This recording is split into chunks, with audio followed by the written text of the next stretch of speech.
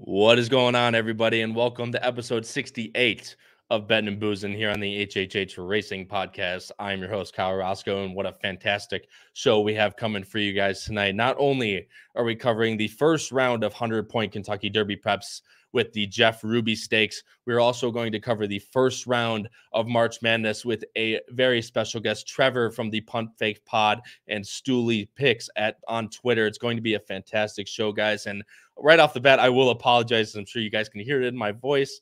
Vegas has done a number on me. I am not feeling the greatest coming back, but look, the pocketbook's big, and we are going forward, of course, as the show must go on. But guys, as you scroll on the bottom of the screen right now, please go down below the video player on YouTube.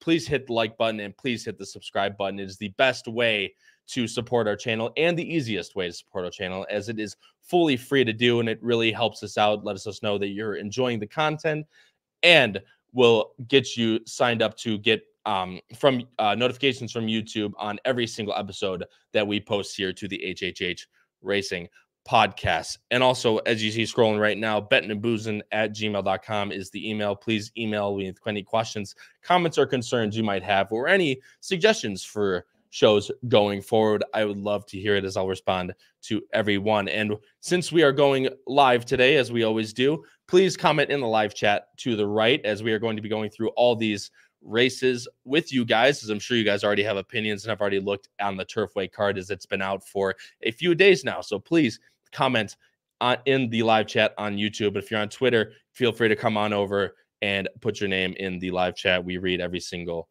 comment. But guys, again, peripherals real quick, then we'll keep going.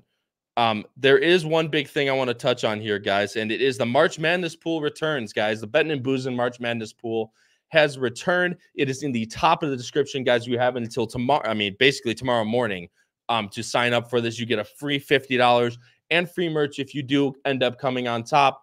And if you are subscribed to the Power Picks by tomorrow morning, if you're subscribed to our HHH Racing Podcast Power Picks, which is a free tip, which is a full tip sheet, not a free tip sheet, a full tip sheet every single Saturday sent to you for 2 full tracks. We'll get to that in a second. But if you're subscribed by tomorrow morning, you will get double the payout. That'll be $100 and free merch.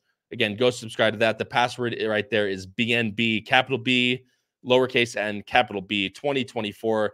All the information needed, including the link to the group, is also in the description box below. But if you're more of an audio listener, guys, Apple Podcasts, Spotify, and Anchor, wherever you get your podcast, every single episode of Bettin and Boozin and every single episode of the HHH Racing Podcast is posted to wherever you get you podcasts. So please go rate, review, and subscribe over there. As I mentioned, the Power Picks, guys, through patreon.com, it is the second best way to support our channel, and you will get something from it. $15.99 a month, one of the most affordable and profitable pick sheets throughout the entire horse racing community. Only $4 a weekend. You get 2 full tracks, and for the full 2.5 years that it's been going on, we are still well in the positive. Please go. The link is in the description. Also, it is on screen, patreon.com/HHH Racing Podcast to God, sorry guys, my sickness has really sent me out of whack, but please go over there and subscribe to the Power Picks. And for any previous editions of the Power Picks that you want to see before buying or anything about us, hhhracingpodcast.com is the place to do that. But guys, as you see, I'm wearing my Shards hat, and for those of you that know and have looked at this card already, the big man is running in race number 7, which we will start, but not before I bring on my fabulous co-host from West Coast, Mr. West Coast bias himself from the University of Kentucky, Noah Maher, from Ohio State University, Charlie Freeman, and from the East Coast, old man like me, graduated college, Patrick Kunsel. Boys, what's going on tonight? I'm buzzing. I can't wait. This is probably my favorite episode we get to cover over the year. Anytime we get to talk March Madness, I'm at the edge of my seat. So very excited for today. Kyle, let those people get a look at that merch right there. I know. You see that? See the BNB hoodie that I came in? Yeah. I was very fortunate. Howard picked me up, so I got to wear it in Vegas. And again, one thing I want to pull on with all my co-hosts on is thank you to all of the people that came up to me and Howard at the NHC. It was a fantastic turnout, like more than we ever expected, to come, just hang out with us, get a beer. It was just a fantastic time to meet all of you guys. And like, this podcast would not be what it is without your guys' help and without your guys' support. We cannot thank you enough. So shout out to anyone that I met, not only for the first time, but also the people that came up to me again after meeting at, let's say, the Breeders' Cup or Keeneland or anywhere. But just wanted to give a quick shout out to all the people in Vegas, as you can hear the Vegas on my voice. But yeah, the merch came in this week. If you only ordered screen print, keep an eye on your mailbox. It's coming in. But the embroidered stuff is taking a little bit longer, but it will be worth it, guys, because I've seen previews of the embroidered stuff, and man, does it look good. So shout out to anyone who got their merch. Shout out Tom Espinoza, who tweeted at me today that he got his 2 hoodies. They look great. And like I said, tweet at me at AP Roscoe K on X or Twitter. Any merch that you guys get in, I would love to see it. But I'll go through, guys. Let's go through the chat. We have a lot of people already in the chat so far today. Katie, of course, is here. Katie, thanks so much for joining the show. Mike Carmoli is here. The boys are here. Don't you worry. A little bit late. Again, I blame the sickness. I was a little bit frazzled getting everything ready, but we are here, Mike. Thanks so much for doing the show. Mark, of course, is here. Sean Kane, fellow boozers. Absolutely. Racing downwind, Turfway pod in the middle of the Turfway card as we cover as usual. Turfway runs late. Terry Frank, nice to meeting you, Kyle. Let's go Series F. Crownsway again. Shout out Terry Frank for buying into Crownsway this and all of the girls and the boy that we bought at OBS. If you follow me on Twitter, you've seen it. Little more, they're morbidly obese, but they're getting back in there. They're part of the Bob Lothenbach stable, of course. Rest in peace, Bob Lothenbach. But we got a bunch of his good yearlings, and hopefully they turn out really well. Stephen Grutner is here, joining me in the HHH pod and gang in Vegas. Looking forward to the Hawthorne pool party. Absolutely, Stephen. I will see you there. That is April 8th, the start of Keeneland, I believe, on Bluegrass Day as well. So anyone that's in the Chicagoland area, come out to I believe it's Villa Park OTB. Howard comments in the chat and correct me if I'm wrong. But Mike Carmoli, of course, I'm here, man. You know me. Katie's here. Trish Smith, David Barista is here. Alina, let's go. Absolutely, man. Paul Conlin's here. Proud owner of Series F. Thanks so much, Paul, for signing up. Greatly appreciate it. And let's get some good home, man. Some good stuff home, man, like the guy on my hat. But Tanner Hawkins is here. David Barista says, I heard Kyle had some late nights in Vegas. Definitely had a little bit, that's for sure. But Howard teasing a little bit, I want to bring up big surprise, massive popular guest coming on the show, biggest guest ever for the boys, guys. And these guys don't know that this guest is coming on next week. I'm going to reveal it to them. I think I have an idea. I'm sure you have an idea, but that it was confirmed. It's going to be a massive guest for us, as next week we are covering the Florida Derby card as well as the March Madness Sweet 16 games. And the guest is going to be part of both of those. Hint, hint. So it's going to be absolutely fantastic. Do not want to miss next week as well as this week. But guys, we've ranted on for long enough. Let's get right into this, guys, as we're going to cover all stakes races on the Jeff Ruby card, but also we're going to cover, like I said, all regions of March Madness and our best bets going forward. But I do apologize, as I'm going to have to take some water breaks every now and again. Sorry, guys. But race number 7, you guys can laugh at me all you want, dude. I'm absolutely freaking dying. Have a couple drinks. Leave me alone. I have a question. What's up, Pat? What do you got? Oh no! Who do you think will make the best host out of the three of us? Not me.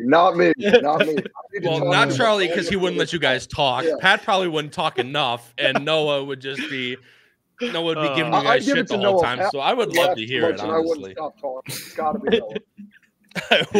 I would absolutely love to. We need like one of those Twitter polls and see what people say. Now that's what we're talking. Maybe I'll put up a YouTube poll later.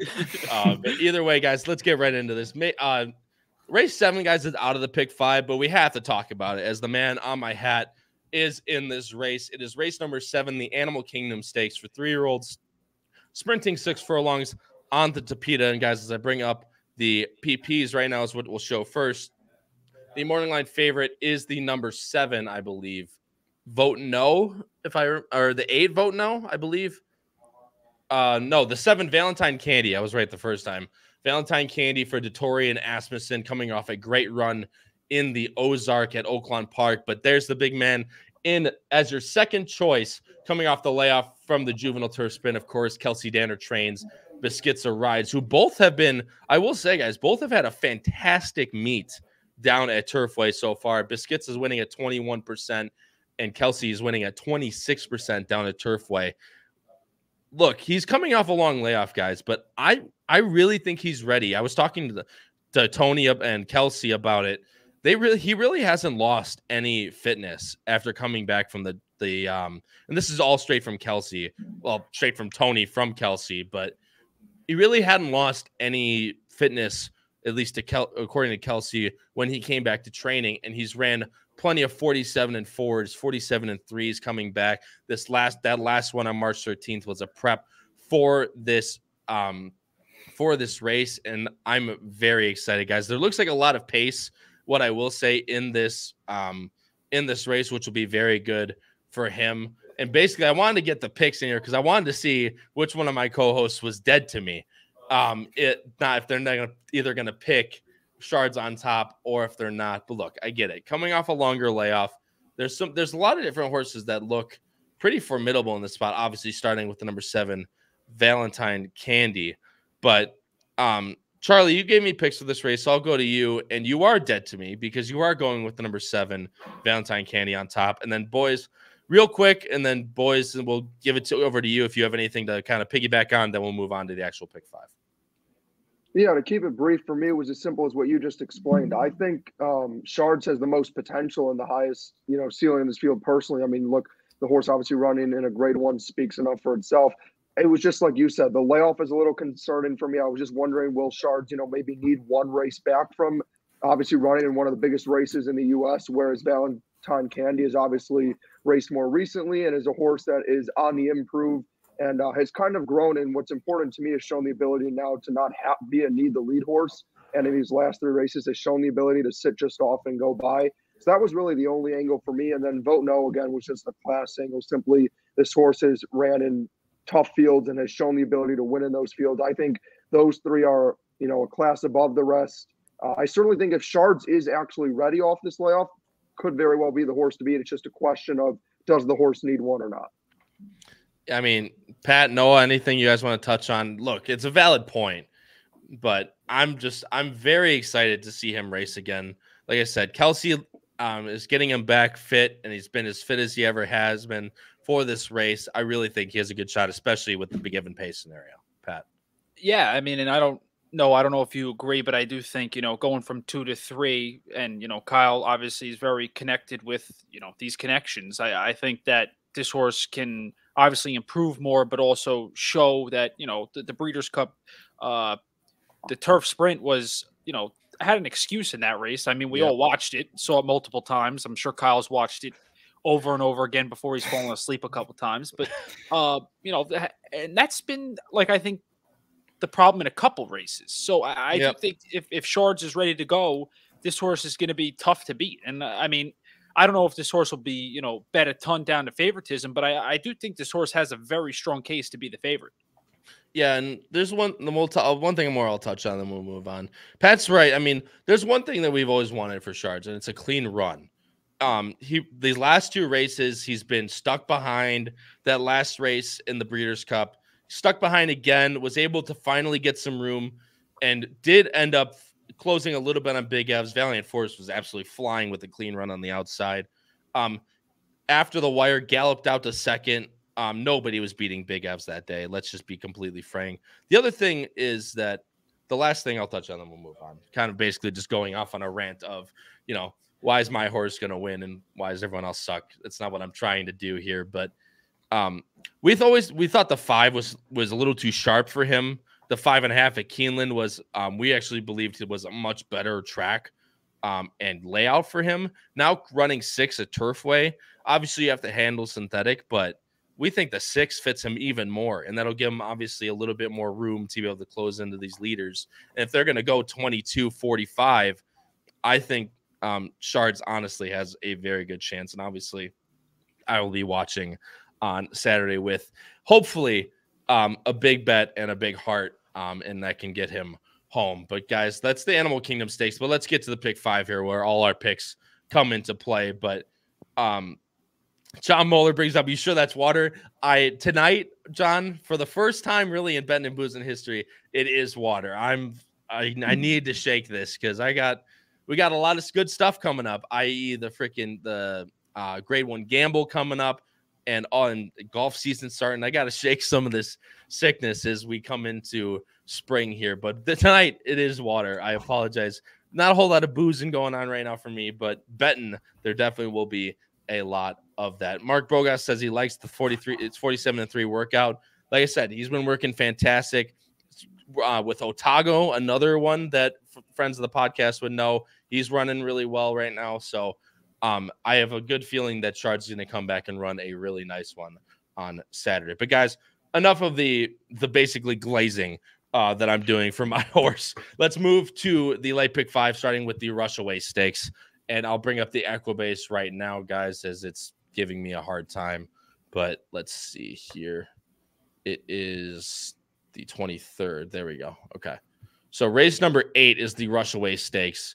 And it is for, here we go. It's for mile 16th for 3-year-olds and or 3-year-olds only. Draws a full field of 12, guys. And if there's one thing we know about Turfway, they're known for those big fields and that anything can happen. Morning line favorite is number 9. Tennessee for Luan Machado and Brad Cox. Second choice goes to number 2, Blue Eyed George, who unfortunately will not be running in this race. Kevin Kierstein of Churchill Downs, obviously Turfway being a Churchill track, he posted earlier about who's going in and who's not. Blue Eyed George will not be running in this spot, so your second choice will go to the number 8, Neat for Atris and Castellano, and third choice at 6-1 shared between multiple horses. But guys, I'll bring up the picks right now and you'll see we're kind of all over the place. Pat, very astute, my friend, going with a 12-1 horse that I have on top, number 10, Legree for Jareth Loveberry and Al Stall.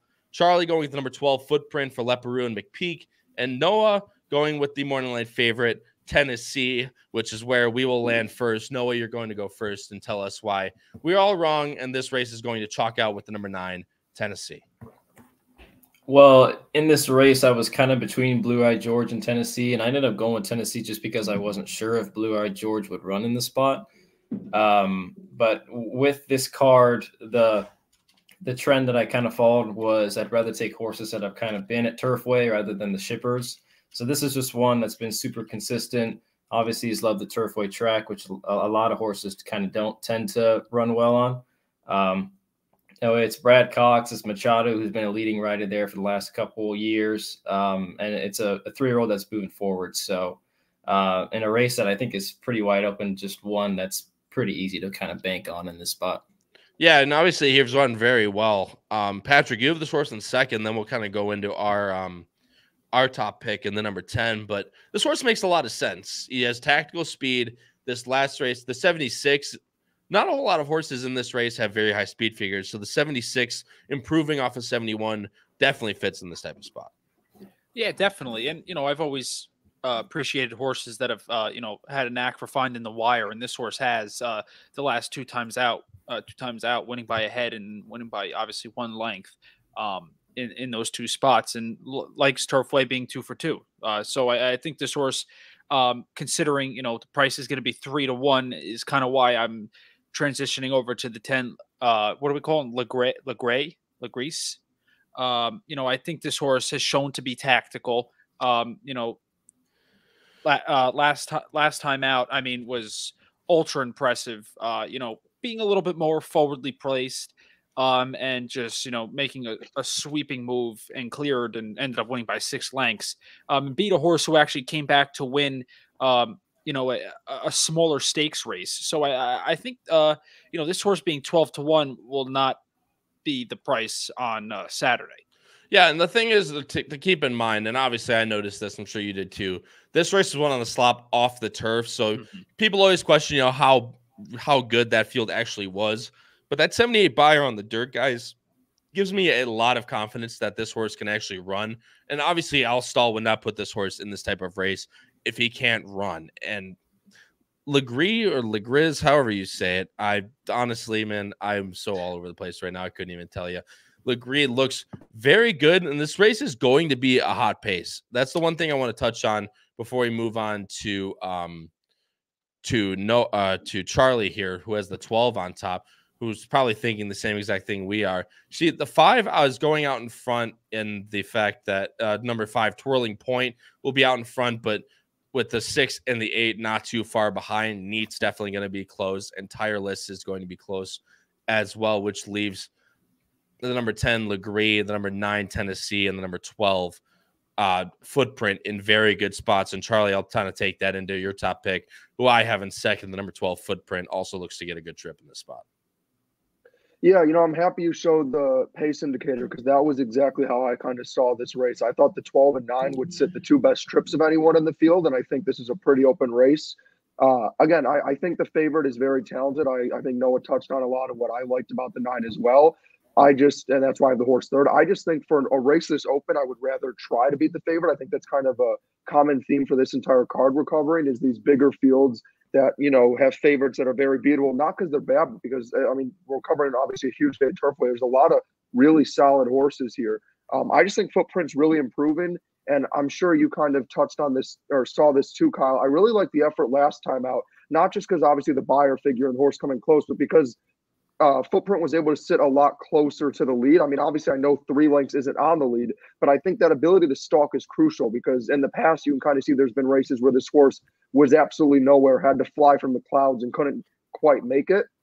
So I think with a hotter pace, and if this horse can sit that stalking trip at 6-1 would be a great price. The horse is working decently as well. And then I'll real quick, because I know you already touched on the 9 with the You're 5. Again, I know it's a really hot pace. I just wanted to at least have someone with that kind of angle, as I've touched on a bunch, of someone who loves closers, just to cover myself, have, the opposite with the speed horse. And we talk about this all the time, all these races that should have a hot pace sometimes just don't. So I want to be covered. I want to have the speed of the speed in case that's the case. This horse has also shown the ability at times to be able to, at least two-back was able to sit off a little and close somewhat, and has been working forwardly as well. And obviously Detoria board, you always have to acknowledge. So, that's also why I think the 5's interesting. No, your favorite horse, Lord Bullingdon, over there on the West Coast. I know how much you love that horse. But close it out, Noah. You have number 2, Blue Eyed George is out, so that's the only horse we really didn't touch on. Drakari, Patrick has this horse in third, another kind of speedball who I'm sure was following that same type of beat as Charlie.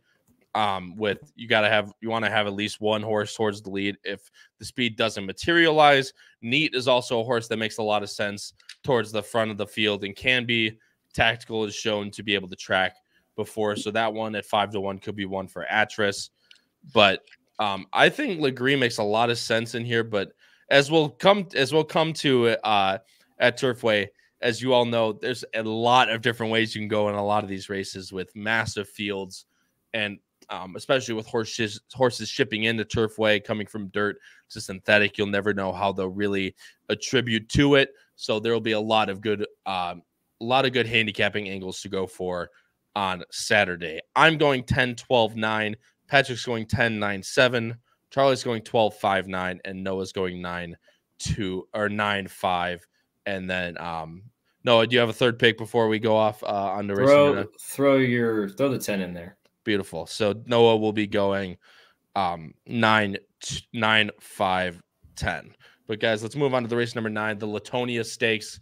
And this one is a mile and a 16th for fillies and mares, 4-year-olds old and upward. So this is the older fillies and mares race, going a mile and a 16th with a field of 10. The morning line favorite is the very talented number 9, Botanical, again for Luan Machado and Brad Cox at 6-5. Number 2, Chop Chop for Axel Concepcion, your 2023 leading apprentice jockey of the year, also for Brad Cox at 3-1. And Sister Luann, one of Patrick's favorite horses on this show, going off at 9-2 for Safi Joseph and Castellano. But guys, let's switch over the picks right now for race number 9.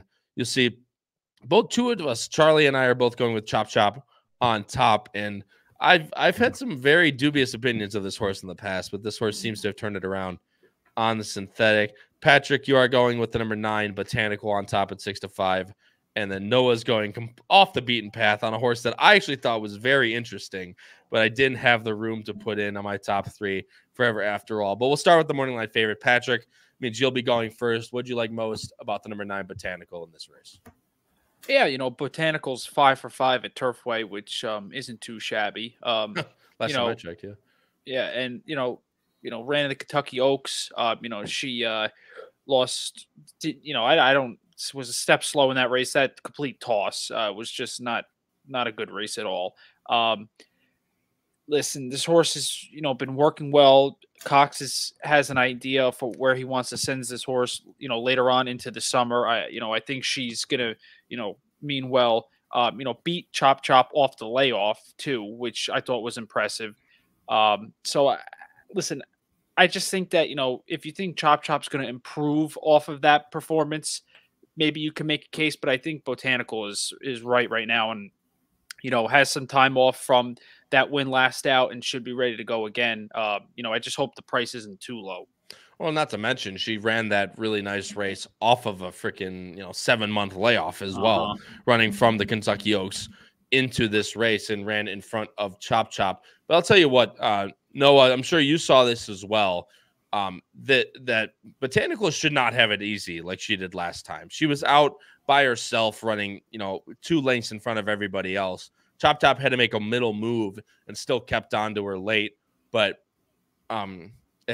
Timeform has it as a fast pace. So number 3, Marksman Queen, and number 5, Sister Luann. Maybe not as fast as Botanical early, but definitely not going to let her have it her own way. And Noah, you're going with a 15-1 shot. As you can see, the number 4, Forever After All, here with just in front of the number 2, Chop Chop. This is a horse I thought was really interesting and was going to throw instead of Botanical and throw out Botanical completely, but I just really couldn't do it. But that last race is definitely very good. Yeah, I easily could have gone with the 2 or 9 in the spot. They're both very logical. But this is Turfway and crazy shit happens. So I've got Forever After All on top for all you Luke Combs fans. I think, the way that I saw this horse, she was in the Al Stall barn for quite some time. And I think Al Stall always knew that she had ability, which is why he never dropped her down to that maiden claiming and put her in for a tag. So she ran a really nice race 4 back. And she really hasn't been able to do it since. But then once she switched to the Brendan Walsh barn, I think he's kind of got her figured out. And the way that she won that last race, I thought was really impressive. So I think this is just one of those horses that we talk about where they get onto a surface and they just really cherish it. So I think this is definitely an example of that. And, if Botanical gets pressed and Chop Chop's not good enough, maybe this is a horse that can sit where Timeform says is mid-pack and come with a run. Yeah, and this is a horse that's going to sit that trip in front of Chop Chop, although Chop Chop ran pretty close to the pace last time, albeit in a 5-horse field. That last race is definitely one to open your eyes a little bit. She never really she's came from the back in the past at Churchill here at a mile and 16th, but then was more of a lead runner under the Al Stall barn. Maybe Brendan Walsh would just had her sit, taught her to sit. This is her first race off Lasix, as I know Pete Visco, if he's in the chat, he pays attention to that. Not so much for myself, but it's definitely one thing to keep in mind. But last time out, showed basically a completely new running style over the Turfway track for the first time and off of a decently long layoff. Looks to get a fast pace to close into. I am honestly very interested in the number 4 Forever After All, even though I don't have her in my top 3. But Charlie, we'll touch on Chop Chop, and then I'll let you go through anything you want to touch on everyone else. Then we'll kind of move on. We'll go a little bit quicker here. Chop Chop just looks to set a really nice trip. That last race in the Wintergreen, you could argue who did she beat, but she did it very well, earning her top buyer matching her Silver Bullet Day back in early 2023 when she was on the Kentucky Oaks Trail, but ran behind Botanical 2 back, but got one before after she ran that last race and looked very good doing it.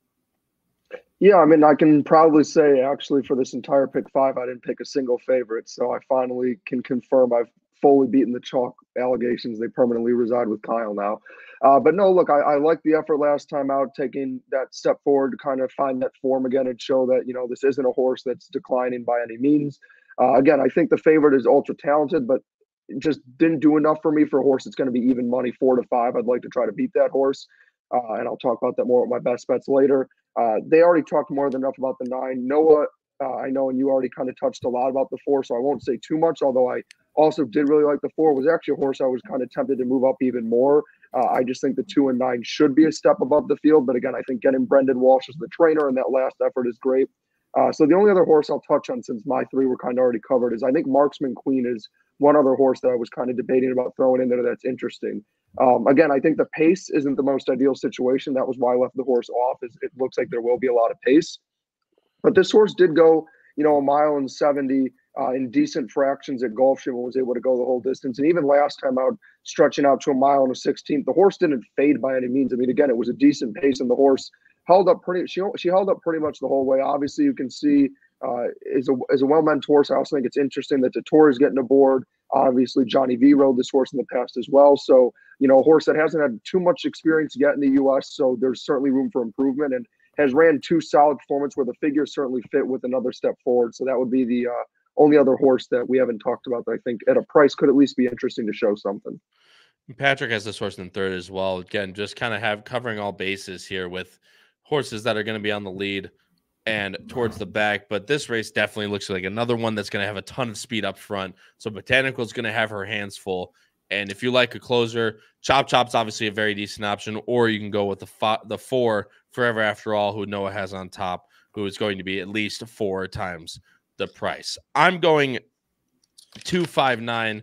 Patrick's going 932. Charlie's going 294, and Noah's going 429. Guys, switching over to race number 10 on the card, and is the Kentucky Cup Classic, a Grade 3, running a mile and an 1/8, of course, on the Tapeta track. Another full field of 12 guys, as we touched on how good Turfway does with their field sizes. Morning line favorite, and deservedly so, the very, very talented number 3, Wolfie's Dynaghost, for Jonathan Thomas, Jose Ortiz coming into Kentucky to ride. Second choice will be number 1 on the rails, Surly Furious, for Abel Cedillo, and Greg Wismer, I believe, is his first name. And the third choice will be the number 12, Fantastic again, Gerardo Corrales and Wesley Ward, a name that has been mentioned too much on this podcast.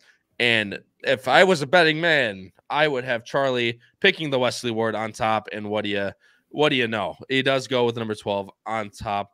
But the rest of us are all going with the number 3, Wolfie's Dynaghost. Noah, Patrick went first last time, so I'll let you go first here.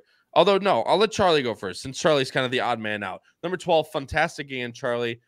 Anything else other than this is your man, Wesley Ward? Yeah, I'm surprised you didn't also point out the fact that for Wolfie's Dynaghost, I didn't have the horse anywhere. Yeah. I mean, like I said, throughout this card, I've been, better or worse, but yeah, I've been emphasizing that, I'm trying to beat favorites.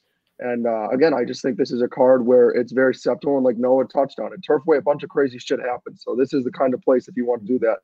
Look, no, honestly, for me, it's funny because I know I always kind of get the rep about being a Wesley horse, me being biased, but since he tends to have speed horses, I actually usually don't like picking his horses in anything other than turf sprints or, synthetic sprints, stuff like that, because that's where his expertise is. But this is one of those few speed horses he's had that's actually shown the ability to consistently, stay up and not fade. I really loved the effort last time out. The rail, the draw all the way to the outside doesn't faze me. I know it's not the most ideal, but I would, honestly prefer that than this horse getting buried on the inside. I trust that the jockey can be able, who's ridden this horse multiple times. I trust that he'll be able to get him over enough. The horse is working forwardly, 2 very solid works. And, obviously Wesley tends to like his horses pretty ramped up. So, if you see this horse isn't ramped up, you'd be concerned. I mean, look, this horse ran against Forte, Red Route 1, 2 Phils, Major Dude. I mean, has run against everybody, the who's who of horse racing, has run against completely stronger fields than a lot of these other horses. Not that aren't other talented horses, beat Shirley Furious last time out, who is another horse who I think is actually very interesting and solid in this spot. But again, look, I think you can honestly get every bit of that 4-1. Will this horse wire the field? I don't know. I think there's other speed, but I think makes sense. I think the 1 is very interesting. I was kind of flipping between these 2 back and forth because I think the 1 could get a nice ground saving trip. And with a race that there is definitely enough speed for, that's kind of how I landed on Shirley Furious, as well as, obviously the effort last time was monster to, come back after, a decent win as a low price to then come out at, 3-1 and change and dominate. And then I'll just run through my last pick real quick since I've already touched on 2 of them. So then I had the 5 and 3rd, Celeste, who I think is actually a horse we've covered before. Yeah, in that race at GP where the horse lost in that marathon race. Again, for me, I just think this horse is interesting. You know, ran neck and neck with Wolfie's Dynagos, who's, you know, the heavy favorite in this spot. So I think Celeste is interesting. Again, I think the setup could work out well. This horse always finds a way to sit that nice trip, either on the lead or just off. So I think Celeste at a price, and with a jockey as aggressive as Luis Saez, is interesting. And then I'm kind of curious, Kyle, what you think is a horse you've liked in the past that I didn't have anywhere, but I'm curious what you think about Verstappen. Yeah, I know. I'll you know, we always hope he runs as fast as Max Verstappen drives, but I have my things that I'll get to when I get to my kind of oh my gosh. Kyle had that one lined up, by the way. You had that lined up all day. Oh, hey, I've picked this horse every time. I say that every time. I knew that's why I had to set him up. I knew he would pick this horse again. Bro, you set that ball up on a tee. I'm driving at 300 yards, but look, Rodney Evans also brings up a good point.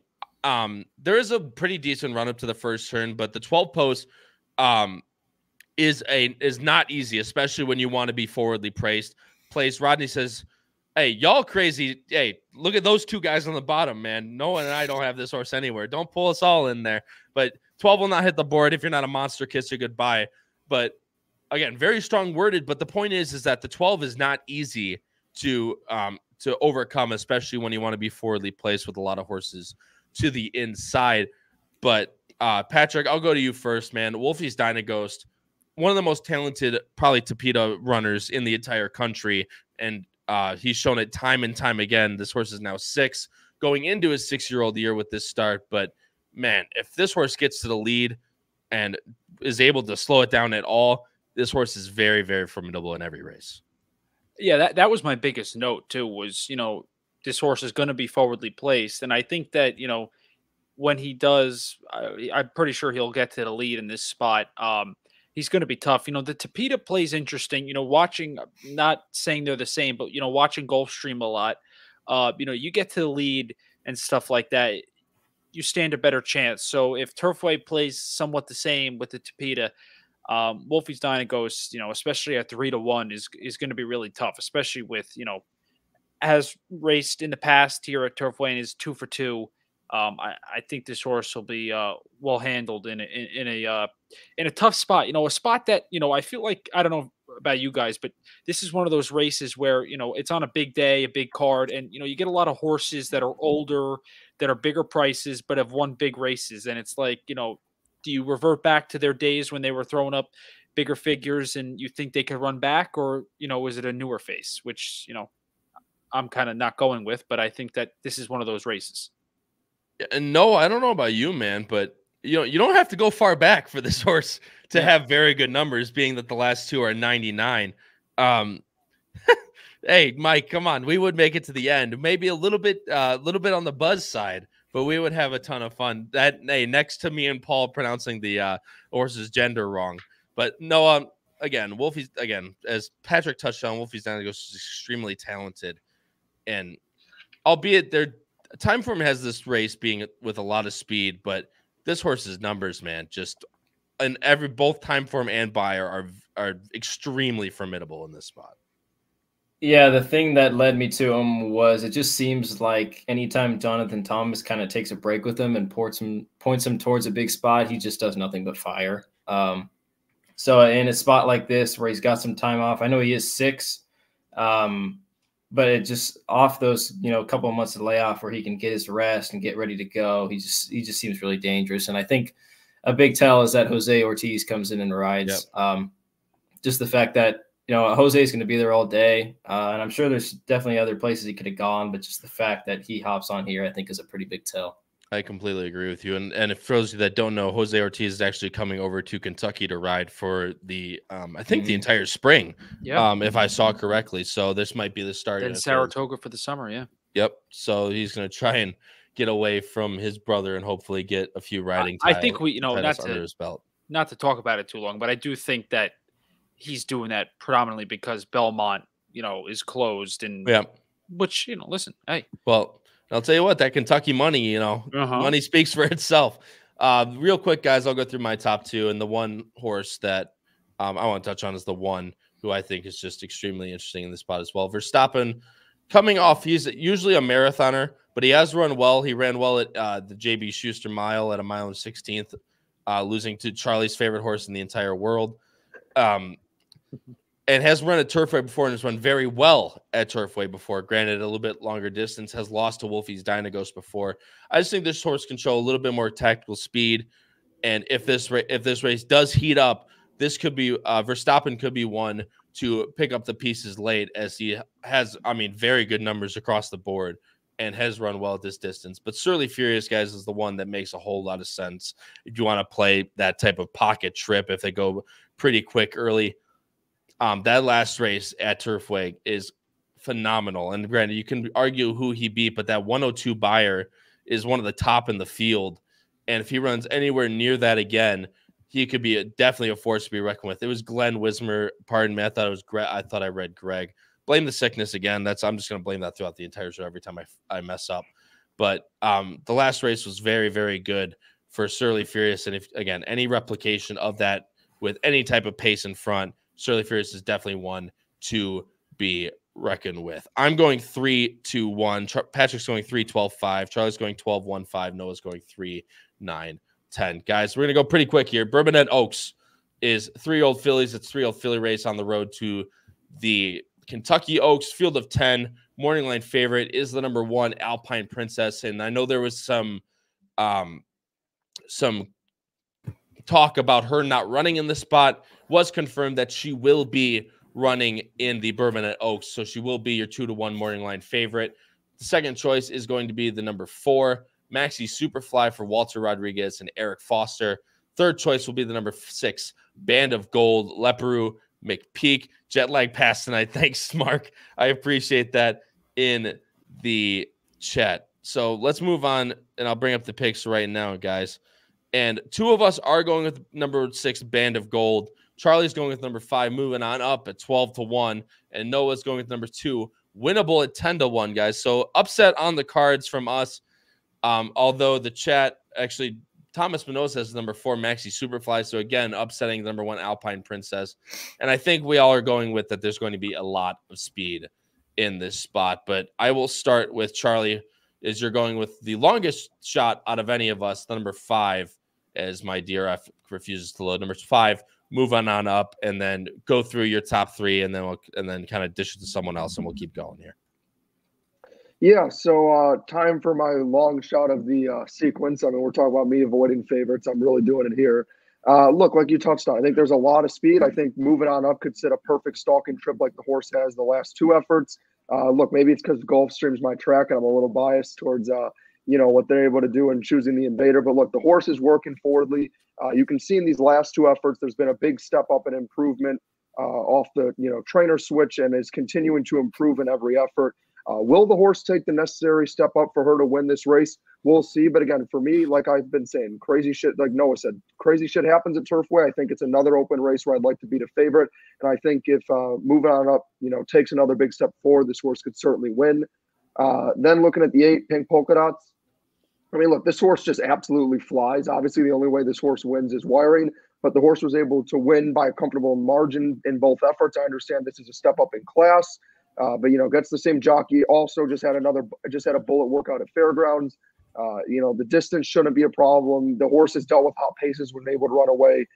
To be honest with you, if it wasn't for the fact that I just think there's a little too much speed, I think this horse is extremely interesting. And honestly, I would be trying to place some sort of win bet on the 5 and the 8. I think there's a ton of value, or at least mix them up in some underneaths. And then obviously at the 1, I'll let someone else like Patrick talk more about the 1 maybe, because he obviously has the horse second. I just couldn't leave the favorite off my ticket completely. But Pat, I'm guessing you like this 1 a little more than I do. Well, I'll tell you what, man's off the pat, but the number 1 Alpine Princess, Charlie's dishing it over to you. This horse has the ability to sit as well, which could be a very necessary spot, because as I'll show the time for him, guys, another fast-paced rejected, but they do have the number 1 Alpine Princess stalking. Is that kind of what you saw with this horse, Pat? Yeah, definitely. And listen, this horse is 2 races back. The allowance race, and then the race on the 23rd. at Fairgrounds were very impressive, especially with a little bit of trouble at the beginning. And then I last out in the Rachel Alexander, I'm not sure, if it was the slop or what. She just didn't run very well. And, this class here with, the girls, prepping for the Kentucky Oaks, it's kind of wide open. I know there's a horse out in California, who I don't think is going to be able to run, if I'm correct, in the Oaks. It's going to be tough, but I think this horse is going to improve again. But, I'm going to go with the 6 Band of Gold like you are, Kyle. And I know, you have a lot to say about her and how good she can be. Well, obviously the Martha Washington Stakes is the one I'm trying to key in on. I just think this pace is really going to set up. Alpine Princess, definitely your most likely winner, especially if she's able to sit a stalking trip on the inside. But Band of Gold, Leparoux, McPeak, I know I'm not the biggest. I've never been the biggest Leparoux fan. I'll just be completely honest. But Leparoux is going to have this horse in a good position towards the back, and if they go fast early, this is going to be the one that I want to have flying from the back. Alpine Princess easily could get the jump on Band of Gold and run first and run 1-2. This horse is just going to be at least, I would say, twice the price, if not 3-4x the price. And kind of keying on a race for the Martha Washington Stakes. The Honeybee, she was way too far back, in my opinion. Made her run towards the end, but the Maiden Lemon Muffin at whatever the hell the one, I don't even know, massive a number, gets the win. But I'm keying in on 2 back to try and get her to run a very and basically just trip out in this race. And Noah, I'll kind of go to you, finish it up here. Number 2, Winnable. The other McPeak in this spot at 10-1, coming off a really nice win at Turfway. Close up the conversation. What do you like most about Winnable? Yeah, well, the thing with Winnable was I feel like McPeak is not one to kind of have his firsters crank. And the way that she won last time, I know the number is not great, but just the way that she won was very impressive visually. And I think it's very ambitious that McPeak ends up putting her in this spot. She's had to justify out of a curling mare. I think that the extra distance will help. I think the second start of the career, you should see natural improvement. And I'm just not so sure about some of these favorites. I think Alpine Princess is about as vulnerable as it gets. Alpine Princess kind of gives me those fluffy socks vibes, Kyle, from a couple weeks ago when we covered the Tampa card. Yeah. But I've got her in third just because I don't think this feels great. Yeah. But I'm just kind of looking for a fresh face and somebody that I know is going to move forward and improve. And I think Winnable could be it. I don't disagree with you by any means. The last horse we'll talk about, Thomas Espinosa brought up, Maxi Superfly, your second choice. It's getting on all weather. Last 4 races have increased each time. You see 61. Bayer has 56, 59. But still, this 80 right here in the Cincinnati Trophy is very, very good at 23-1. It's just a matter of, I just don't know if she'll be able to get the same trip like that as she did last time, especially with horses coming to her outside, as we touched on earlier, like number 8, Pink Polka Dots, but definitely will be part of the pace scenario and could, if she gets loose somehow, if maybe the 8 doesn't break, Maxi Superfly could be in the mix as well. But number 1, Alpine Princess, is definitely your most likely winner. But Band of Gold, I think, might have something to say about that. I'm going 6-5-1. Patrick's going 6-1-9. Charlie's going 5-8-1. Noah's going 2-7-1. Guys, last race of the sequence, of course, is the feature. The race number 12, the Jeff Ruby Stakes, your 100-point Kentucky Derby prep race. It will be a field of 12 because the number 5, Agate Road, who is your second choice at 7-2, is not going to be running in the spot. Pletcher will be choosing the Louisiana Derby for this race, but does have the numbers 14, Triple Espresso, running in this spot at 12-1. So will still be a full field unless other scratches occur. The morning line favorite is number 10, Endlessly, for Umbuto Rispoli, making the trip out here from Michael McCarthy. Second choice will be the number 6, Northern Flame, for Leperoux and McPeak, and your third choice will be number 9, Seize the Gray for Nick Juarez and the coach D. Wayne Lucas. Guys, switch over last picks here as we switch over to the Jeff Ruby Stakes. I am going with the number 9, Seize the Gray. We are going with 4 different horses, which actually doesn't end up happening too often. Pack's just going number 10, Endlessly.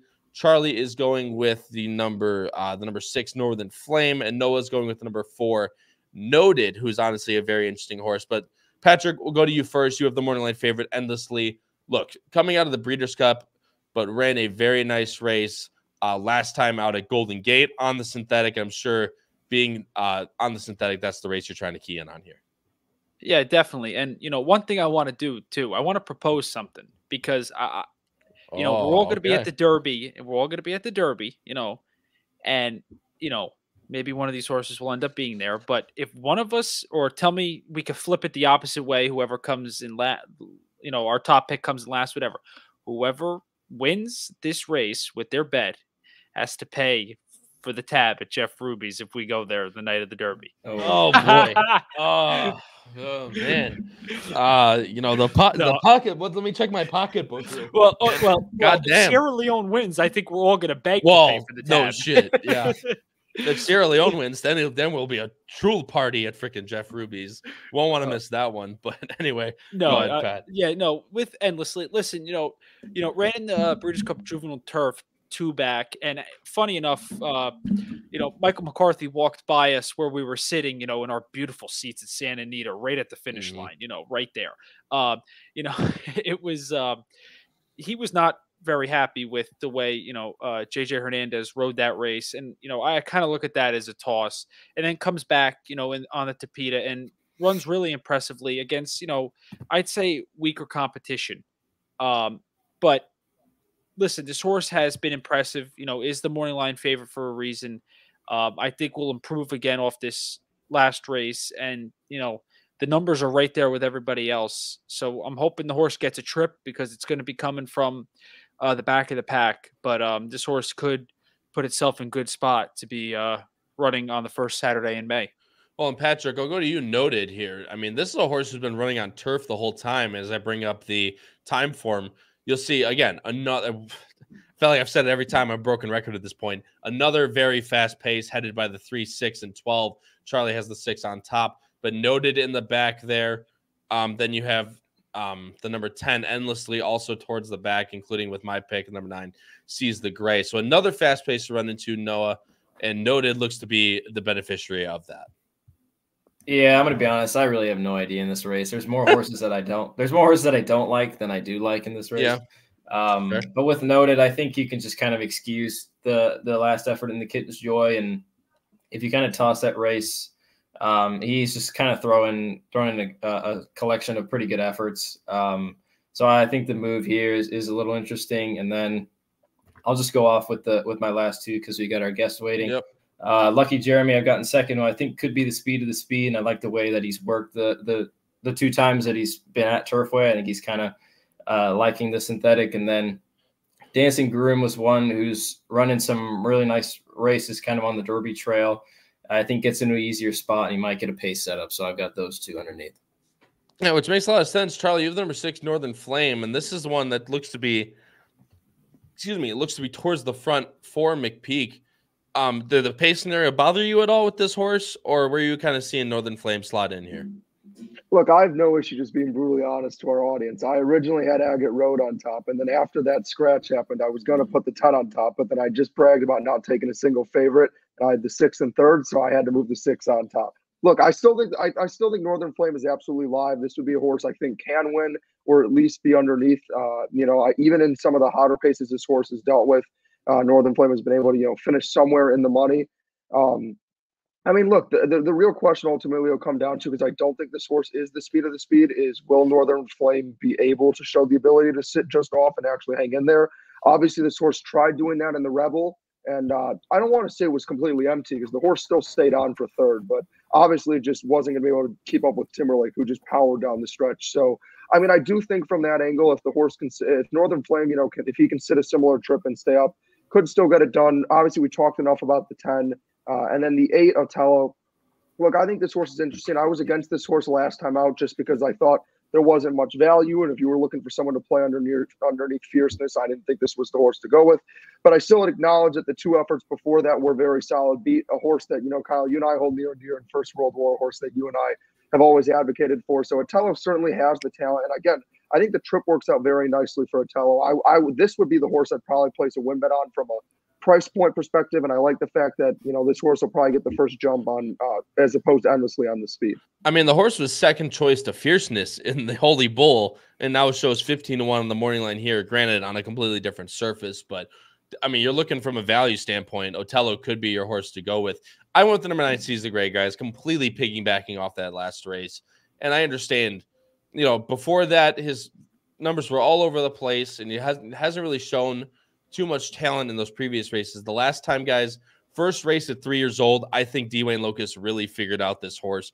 Now coming back, granted, my race, my racehorse money is going to be there for this horse. 6-1 is probably going to be the most you'll get on Seize the Gray, but sitting a nice stalking trip, we'll get the jump on a lot of horses coming from the back, i.e., Noted and Endlessly and all that type of stuff. Seize the Gray can get a jump on those just like he did last time in that Oaklawn Park optional claiming. I think he's got a very, very good chance to win this race and be in the Derby come the first Saturday in May. But guys, let's go straight to best bets here. Like I said, as we have our very gracious guest waiting, as I appreciate him waiting his time out, and then we'll go through to March Madness, which don't go anywhere because it's going to be a fantastic conversation. I'm going 9-10-3. Patrick's going 10-8-4. Charlie's going 6-10-8, and Noah's going 4-3-2. Guys, let's move on straight to our best bets here. And who I have first? I have Noah going up first. So Noah, race number 9, double 2-4-9 with 3, assuming dutching those, and a race 11 in the Bourbonnette Oaks, a win on the number 2. You're 10-1 winnable. Noah, talk about your best bets. Yeah, so in race 9, I would dutch those doubles. If Botanical's going to be 4-5, I might not even consider that just because that double might not pay very well. But I would definitely chop and the 4, who I have Forever After All, on top. And then moving on to race 11, where I think Alpine Princess and a couple others are a little bit vulnerable. I want a little bit of a price, which is not a bad angle to take here at Turfway. So I'm going up with the other McPeak, which is the 2 winnable. I think can move forward off that maiden score. So those are my 2 best bets.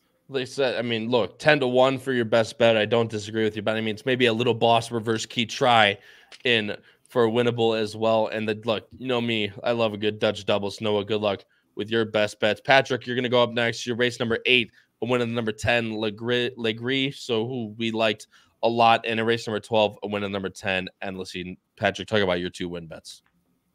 Yeah, Legray, that horse 12-1 morning line has been very impressed.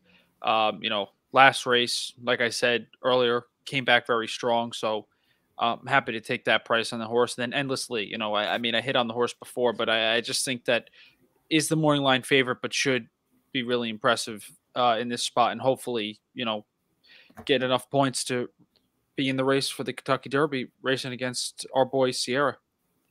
Yeah, no, I mean, no kidding. Endlessly, look, if he continues to improve off that last race and also on the synthetic from Golden Gate, definitely looks to fit in here with the rest of them. So, Patrick, good luck with your best bets. Charlie, going to you next. Double in starting race number 9, 2 with 112, and in race number 11, because I'm not smart, apparently, didn't race number 10.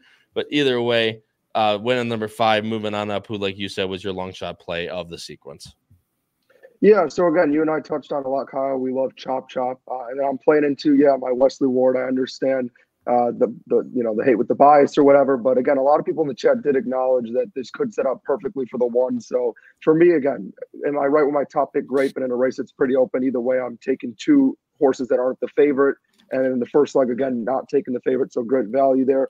And then, for my long shots, the other one I'd actually even throw in there is, you kind of touched on, is Otello at 15-1 to me is absurd. I think that horse should be closer to like 6 to 8-1 maybe.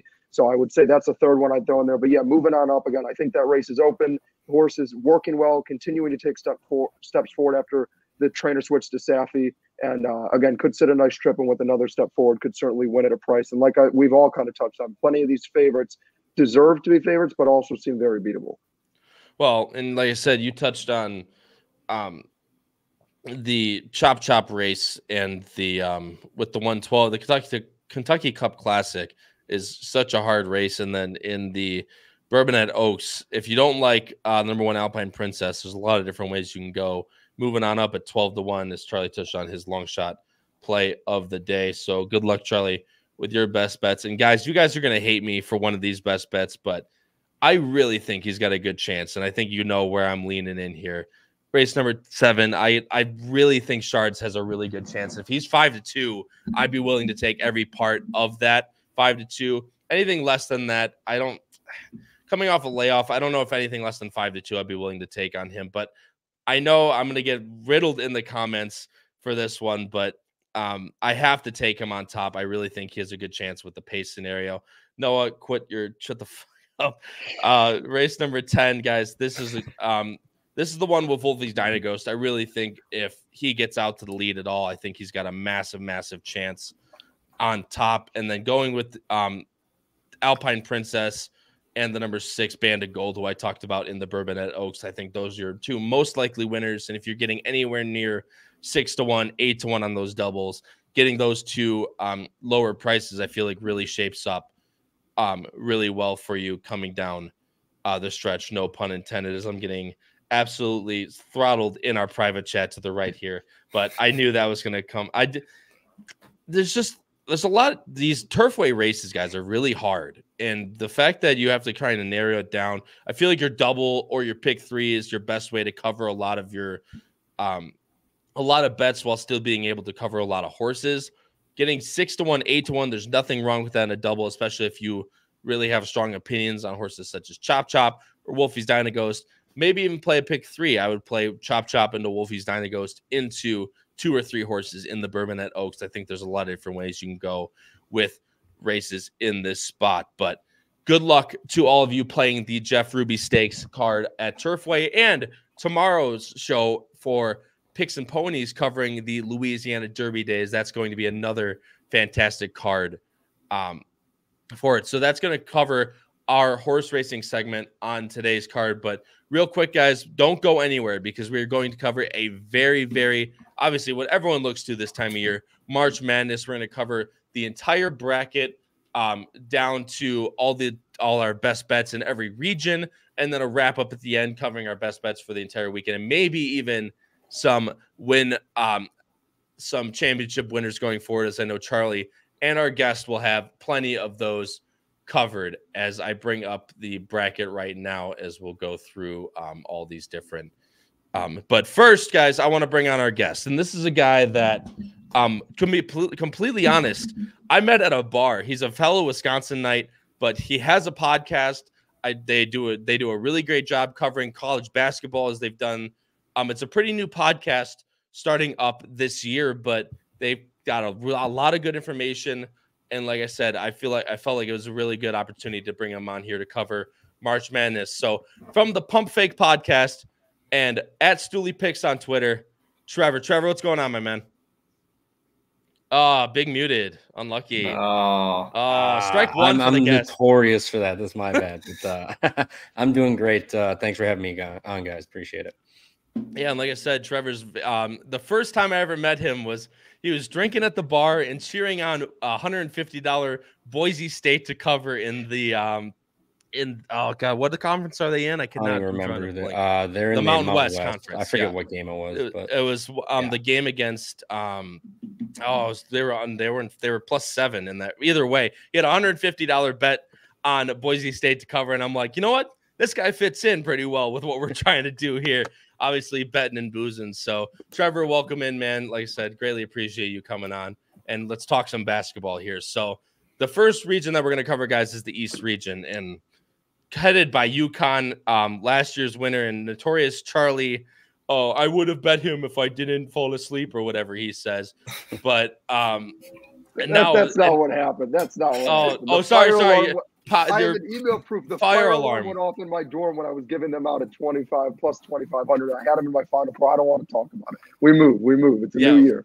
You're not getting 22-1 this year. I'll tell you that much. on no UConn to win. But guys, real quick before we go into the regions, I want to promote the March Madness pool again, guys. The Bettin and Boozin March Madness pool is back, of course, as I touched on at the start of the show. In the link in the description, you'll find on YouTube, on the YouTube show, which if you're watching on Twitter, you can find through the video. There's on the bottom right, it says view on YouTube, and you can go through there to get to the description. The link is down below. You win if you come on top. I keep saying that, and I got to watch myself. If you win the pool, you are going to get a free $50 and free merch. And if you're subscribed to the HHH Racing Podcast Power Picks, which is, of course, our great horse racing power picks tip sheet, you will get your payout will double. So you get $100 and free merch. Again, the password is capital B, lowercase n, capital B, 2024. The link to that is in the description of the YouTube channel. But guys, let's move into the East region here, headed by UConn, of course. Up next is FAU Northwestern. Charlie says, boo booey, we trust. San Diego State UAB, which I know is a game a lot of people are keying in, and Auburn Yale, BYU Duquesne, I think. Duquesne. It's Duquesne. Is that really we're that French? It's Duquesne. It's Duquesne. Duquesne. As an A10 advocate, it's Duquesne. Get it right. Yeah, A10 Duke advocate, whatever you say. Illinois Morehead State, Washington State Drake, and Iowa State South Dakota State. Trevor, I'm going to go to you first, my friend, and we'll kind of go bounce off ideas off you. And as we go through, as he gives us picks, Charlie, Noah, Patrick, feel free to jump in on anything he says and kind of bounce ideas back off him. We'll move that in this way. Trevor, any games that kind of stick out to you in the East region? I think there's a lot of interesting matchups here. First off, whoever said they were on Boo Booey, I love Boo Booey.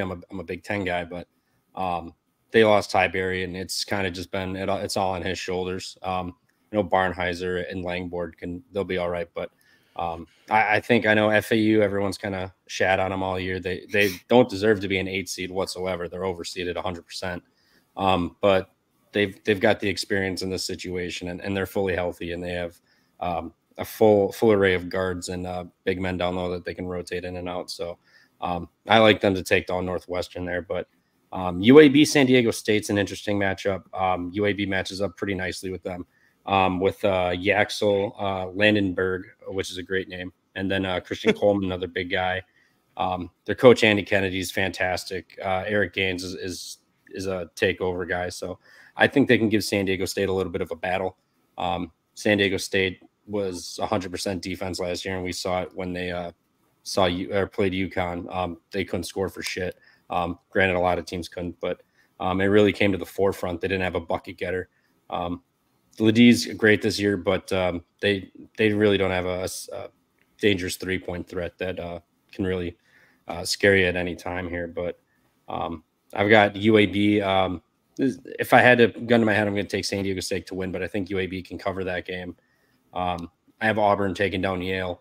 They just rotate too many guys, have the size, the athleticism. They run and gun the whole time. So if they're not hitting shots and Yale is slowing them down, they could give them an issue, but I don't see Auburn not scoring. They're going to get turnovers. They're going to run in transition, play physical defense.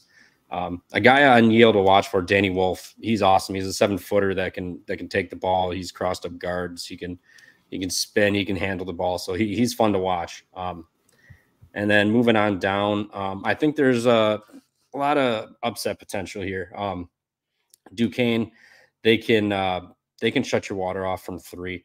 They can take that away from you, which is where BYU thrives. They're one of the top teams in the country when it comes to shooting threes and scoring from the 3. 41.2% of their points, which is second in the country. So if they're not getting that, they're not scoring much. So I think Duquesne can give them a little bit of an issue. And not to mention Classic March is a little storyline to go along. There's Coach Damrot, their coach. He's actually retiring at the end of this year, and they just went and won the conference tournament. So I think maybe they'll have a little bit of a motivating factor in that one. I have them plus 11 already. I think they're going to cover the spread here. Not to mention be an early start time for BYU. for Mountain Time, so they'll be already 2 hours before tip off or normal body clock. So that could be an issue. And then also Morehead State can give Illinois a little bit of problems, I think. You look at Illinois, they were trailing 10 points in every single Big Ten game and conference tournament game. Yep. And came back and won every game. Granted, Terrence Shannon Jr. was takeover mode. I think he had like almost 100 points in those 3 games. So he has that capability. But Morehead State, they can they'll slow you down. They match up size wise. They play great defense. Illinois struggles to stop scoring whatsoever. I mean, they let up a ton of points. It's just every game they play is just over City because they don't play defense. They just score. Not a big fan of that. I mean, Damask and Hawkins, they can take over, but they didn't play too well in the Big Ten tournament. So we'll see how they step up here. Morehead will keep it interesting. I haven't bet it yet, but I'm debating about betting them to cover the spread and then potentially upsetting Illinois. Fat and Happy winning the Big Ten. Now you're going to play a 14 seed. And, you know, they fall behind and don't play defense. So, I mean, if Morehead can score, slow them down, force them into limited possessions, that's gonna be hell for Illinois potentially. But when you got Terrence Shannon, you're never out of the game. That's the thing. So we'll see what happens there. Washington State, I have them beating Drake. Drake's awesome, great story, but they have a lot of coaching rumors swirling around. The coach DeVries, and he's rumored to be taking P5 jobs. So we'll, there we go. There you know how it is. So I don't know about his focus there. And in Washington State, their point guard Miles Rice. You'll hear about he beat leukemia last year, and he's coming back. So he played a great year. So that'll be a good story. But he played the worst game he's played almost all of his career, and they barely lost to Colorado in the Pac-12 tournament. So I don't think that's going to repeat itself. I think they're going to show up, and Washington State was picking off teams left and right in the Big 12 in their FU mode on the way out of the conference with everyone else. So I like them to get Drake here, and then South Dakota State will keep it interesting against Iowa State for a little bit, but Iowa State's going to suffocate them and just crush them. So moving on, I have Iowa State. Duquesne or Illinois, sorry. I have Illinois and Auburn and FAU actually in my Sweet 16. I'm taking the experience of FAU. They've been in here before. They have the exact same team. They have, elite guard play. UConn, everyone's already kind of penciled in to have won the whole damn thing. So I don't really know why we're going to play all these games, but let's find out what happens.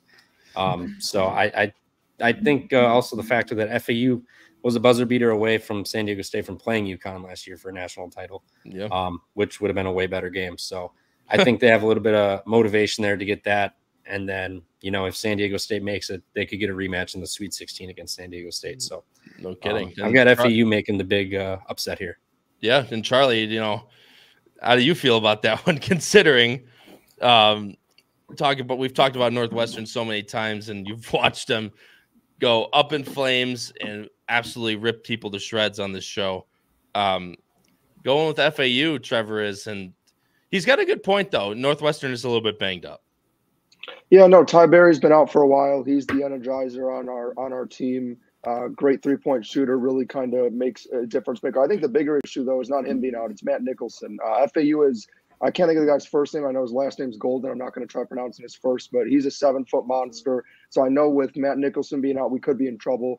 But the reality is Northwestern plays slower basketball. They don't turn the ball over. They're a very disciplined team. They're a much better defensive team, in my opinion, than FAU. I think FAU, yes, they moved to a bigger conference. They started out looking good in the year. They beat one of the biggest frauds, in my opinion, in Arizona, but it's still a big program win for them. But I kind of look at FAU the other way around. I mean, I think whoever wins is going to get blown out by UConn. I think Northwestern's slow pace would make them actually more dangerous for UConn because they're not used to playing teams that like to play as slow as them. But I think people forget FAU was also seconds away from getting eliminated in the first round of Memphis if they didn't have a horrible collapse. But I also think FAU's talented. They're my home away from home because my grandparents live 5 minutes off campus. So it's kind of a conflicting between two cool stories. As we move down the bracket, I'll go pretty quickly. I think San Diego State's a matchup nightmare for UAB. I just think their defense is locked down. Ledee is a stud, and last year I had them in my Elite Eight playing playing Creighton, so that was pretty cool to see happen. But I think they're great. I think Auburn, unfortunately, is a matchup nightmare for them. Auburn, all the analytics show Auburn is this year's UConn.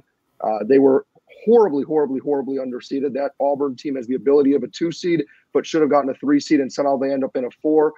An interesting fact about this region I think is cool is 3 of the Final 4 teams from last year are in this region. The only one, not Miami, just didn't make the tournament. And I know we kind of touched on it a little bit, but I think a team to watch out for, even though I think Illinois will go far, I think Morehead State is a disaster matchup for them. Morehead State is a very disciplined team. They were supposed to dominate the Ohio Valley, but had injuries earlier in the year and then started to get healthy and dominated their tournament. I think the guy to watch out for is Riley Minix. He's a 6'7" guard/forward that can literally do it all. And they are one of the slowest teams in the country in pace, like painfully slow, while Illinois wants to go and score 90. So I think if Illinois can survive them, I think it's smooth sailing. I think them and BYU play similar, but Illinois is better and more athletic players. Iowa State, I think, is good, but is upset. It could be a big victim to being an upset simply because of, yes, they're a very defensive team like Houston, but their offense can also dry up. And I think Drake's very interesting. I think Washington State, who's a team I've liked, they've kind of gone a little cold down the stretch, and they're another team that can struggle to get buckets. Tucker DeVries is a stud, and if you want to talk about someone wanting to get revenge, when they blew it last year after having that lead against Miami, he played the worst game of his career, and I think he's going to come out in blood. And that game also in Omaha is sort of a home game for them in Iowa State. They're a team I'd watch out for that could go on a run, but ultimately I think that this region runs through UConn and Auburn, and one of those 2 teams is going to get through that region, and the winner of that game is going to the Final Four. And speaking of that, you get a big guest coming on for Sweet 16. That could be your matchup right there is Auburn UConn for that Sweet 16 spot, which would be a really cool game to obviously cover. But Patrick, anything else before we move on regions?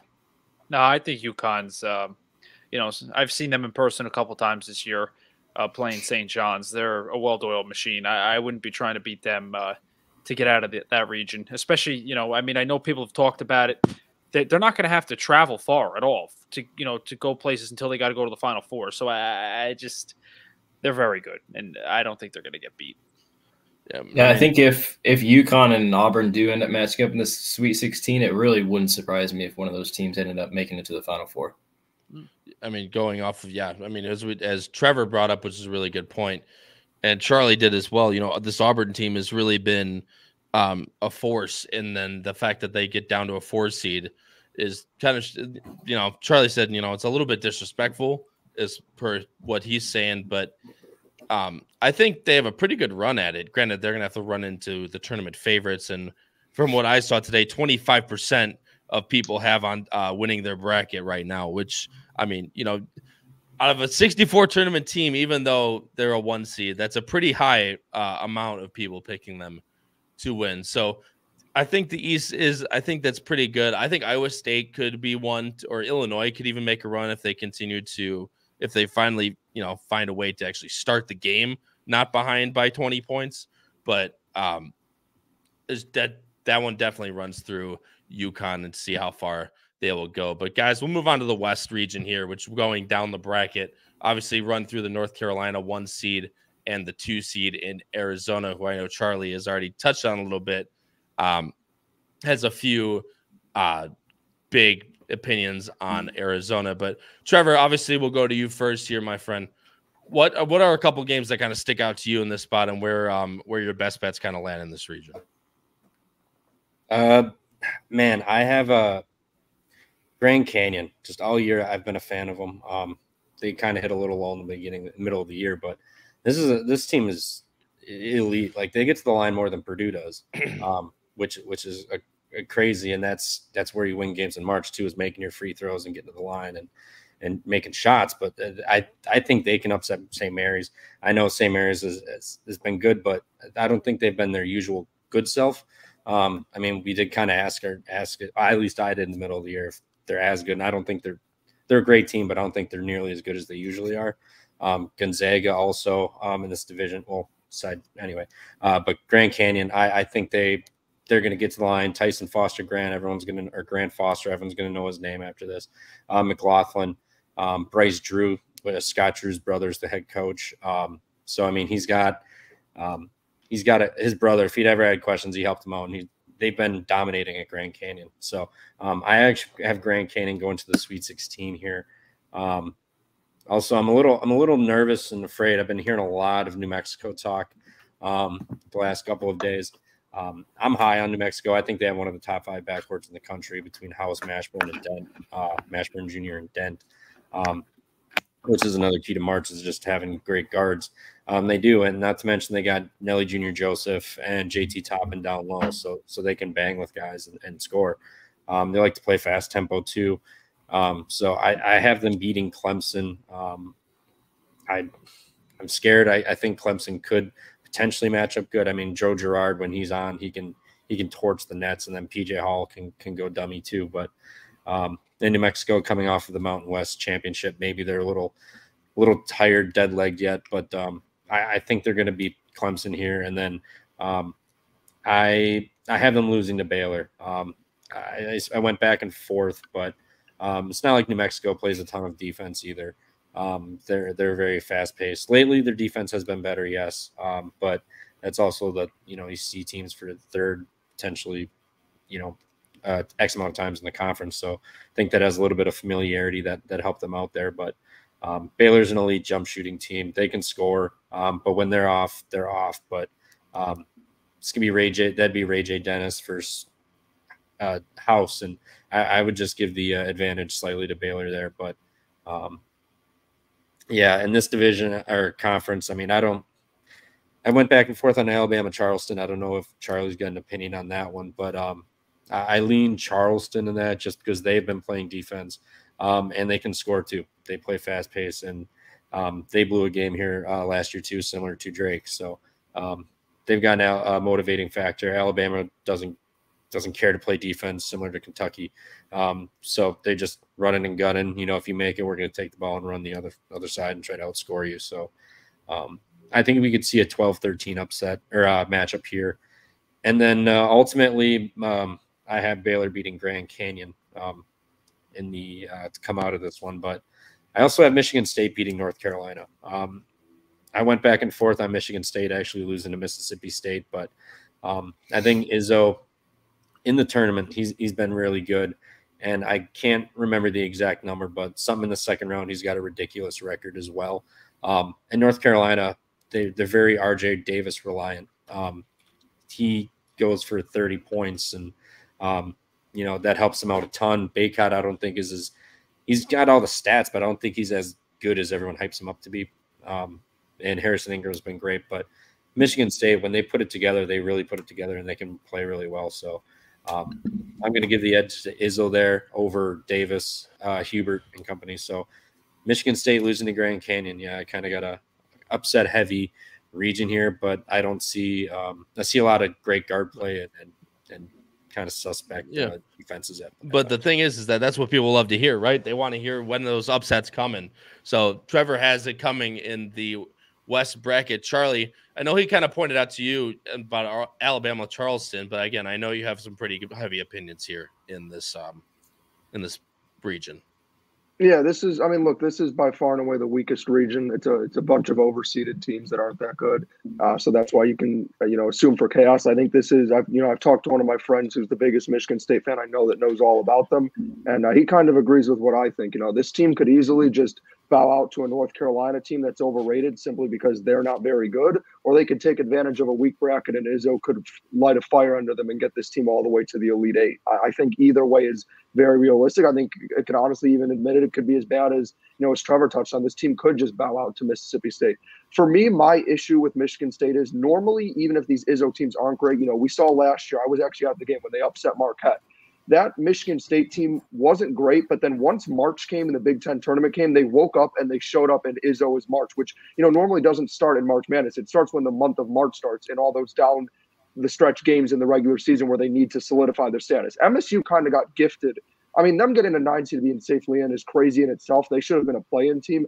I don't believe in this MSU team at all. I think they can take Mississippi State. They got a very favorable draw, and it's two teams that are defensive based that can't score, so they can kind of get away with it. But I think against North Carolina, especially when MSU's had trouble with the 5 position all year, they don't know who to play at center because they don't have any.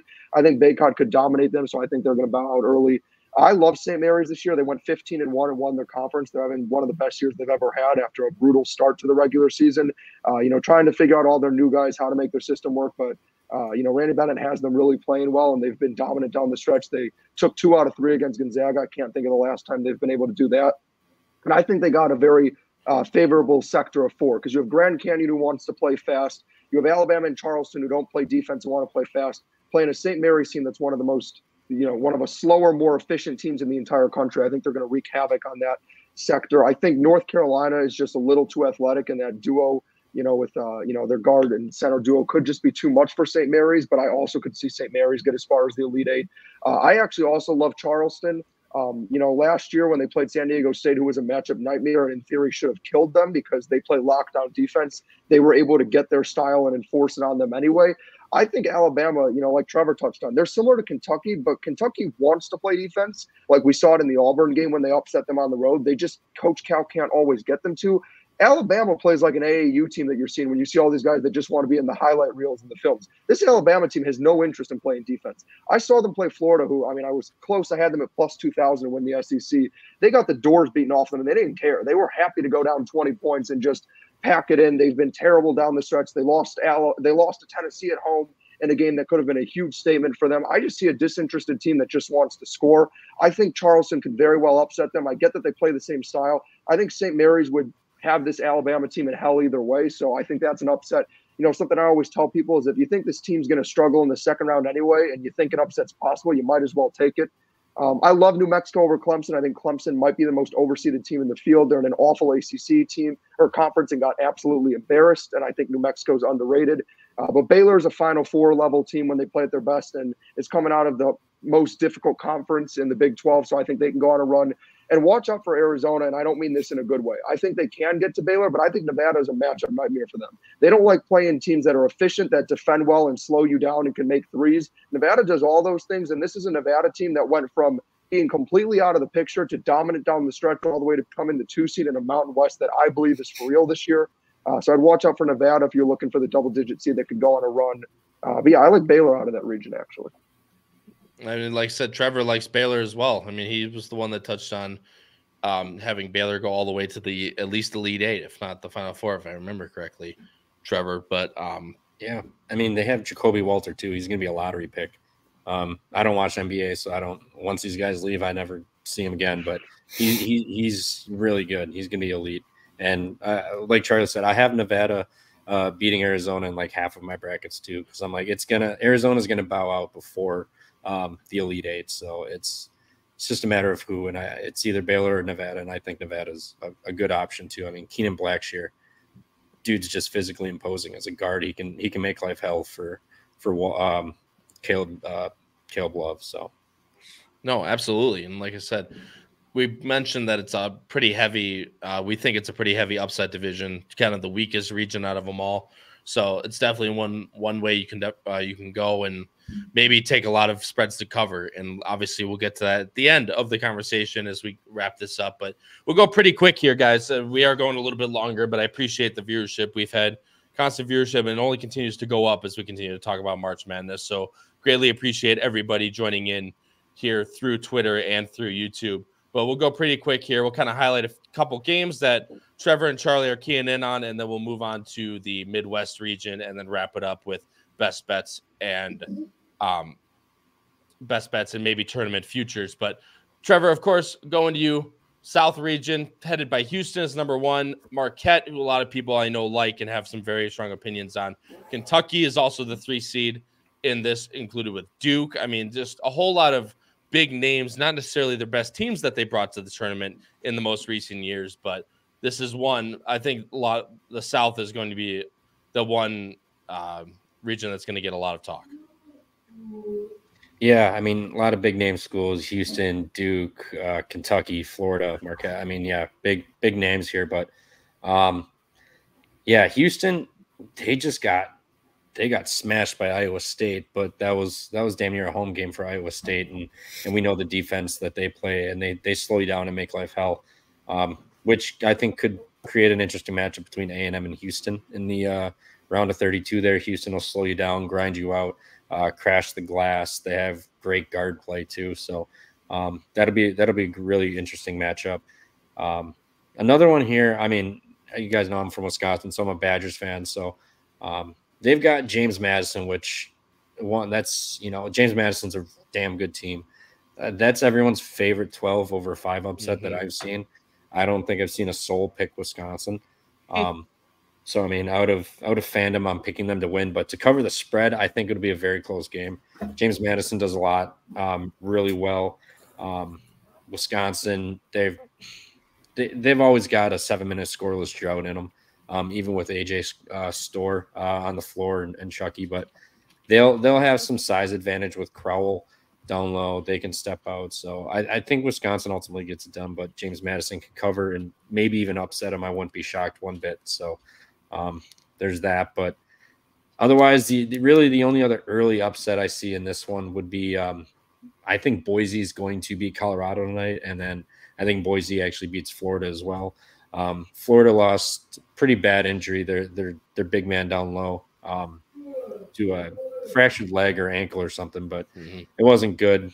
So he's gone, and then we saw what happened when he left. They kind of hung in a little bit, but they just got punished, and it was a runaway from there. Boise has size down low, and then even if Colorado wins, they have size down low that can bully ball and own the paint. Not to mention they got great guards on both teams. Max Rice on Boise is liable to light it up any night of the week. So, and Dejan Hart, Omar Stanley, they've got dudes.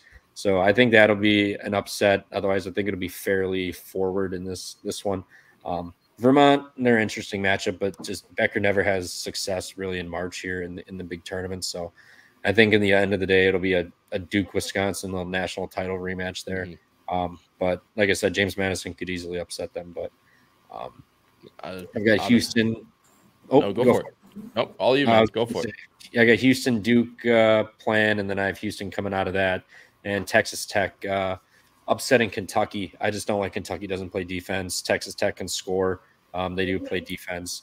Pop Isaacs is electric, so he can turn it on. They don't have Warren Washington, their big man, but they've been playing a little bit of smaller ball and scoring more. So I think Texas Tech can give Kentucky a game with that defense and ultimately just meet up with Houston in the Elite Eight there. Well, I'll know one guy that has a little bit of backlash there. Mr. Noah? Yeah, I wanted to ask about the Cats just because I think I've seen a lot of experts that like them. I've seen a lot of experts that really hate them. But I think the one thing that they got going for them is they could have a different leading scorer every night. They got the freshman weapons and they've got some experience as well. So I think I kind of wanted to see what you kind of thought their floor and their ceiling were, because when I look at it, I kind of think it's either Houston or them coming out of that region. So I just wanted to kind of get your quick thoughts on where they could kind of possibly end up in some certain matchups that might kind of make them a little bit vulnerable. Yeah, I mean, Kentucky, we've seen they'll put up 120 on you, no problem, but they can also give up 117 and lose 114 to 117. So it's just a problem they have. I mean, they've lost some home games, questionable ones. Just Texas A&M shooting the way they did and scoring as many points was kind of scary. I mean, Texas A&M, granted, they shot lights out. It was out of mind, but they're a 28% three-point shooting team, and they had clear lanes all day, and they shot, I think, almost 55% that game or something ridiculous. Yeah. So, I think Kentucky's the team where they can, if they're scoring 117, they'll do it all the way to the Final Four and whatnot. But if they have an off night or they run into, Texas Tech, we've seen them get their doors blown off them too. So if their offense isn't going, Kentucky will pull away just because they'll be able to get a bucket on you eventually. But I think other than Texas Tech, I think Houston's probably the only other snag up for them. Marquette, Kolik's been off for so long. We'll see how he plays. But Shaka doesn't really have much success in this tournament. I don't think he's made the Sweet 16 in the second weekend since VCU. So it's been a minute. So I think Kentucky either gets snagged by Texas Tech, otherwise they could go against Houston, and that'd be a very interesting game. Hell of a stylistic matchup to see. So I actually hope I'm wrong and that we see Kentucky, but their unwillingness or failure to play defense it just scares me too much in the tournament in March. Yeah. It makes a whole lot of sense. And Charlie, real quick, anything you wanted to add on, and then we'll move to the Midwest, go real quick through that, and then we'll kind of wrap it up here in the next 5 to 7 minutes. Yeah, I'll be brief. Look, I think Houston has the safest and easiest path to the Final Four. Their region's talented, but I think it just from their style of play sets up perfectly that they're avoiding teams that play slow, really good defense like a UConn or like a Iowa State, so that works in their favor. I think JMU is a matchup nightmare for Wisconsin. I was kind of hoping they wouldn't get this good of a matchup because I figured a lot of casuals would take JMU, but I'm going to be taking them. Wisconsin does not guard the three, and they drain the three. They also play fast. Wisconsin struggles against fast teams. I think Duke is another team who's kind of similar to Wisconsin, just has better players. So I think JMU could be as dangerous as the Sweet 16. I mean, I'm not taking that risk just because Wisconsin could beat them, so I'm just picking Duke. In terms of elsewhere, I like Texas Tech as well. I'm happier against NC State. I just think they're out of gas, quite honestly. I think the ACC is overrated, and I think they have no emotion, nothing left. I think they're tired. I love Florida going on a run. I know they lost their big man, but the one thing that was kind of fortunate for Florida is they have great big man depth. I think Marquette, aside from their struggles that they've obviously had, even if Colett comes back, they'll never be honest about how healthy he is. I mean, from what I've been reading online, I don't buy it that he'll be as healthy as Shaka claims. I just don't think he can afford to say he's going to be playing through like 50% because teams will take advantage. I think they're the most susceptible 2 seed to going home in round one because Western Kentucky plays such a weird, crazy, fast pace that could kind of make anybody in trouble. I like Florida to get past Marquette, and I even think Florida could get as far as the Elite Eight because they're similar to Kentucky, but they at least play some defense, and they're better at drawing fouls and getting offensive rebounds and have caused Kentucky problems in the past.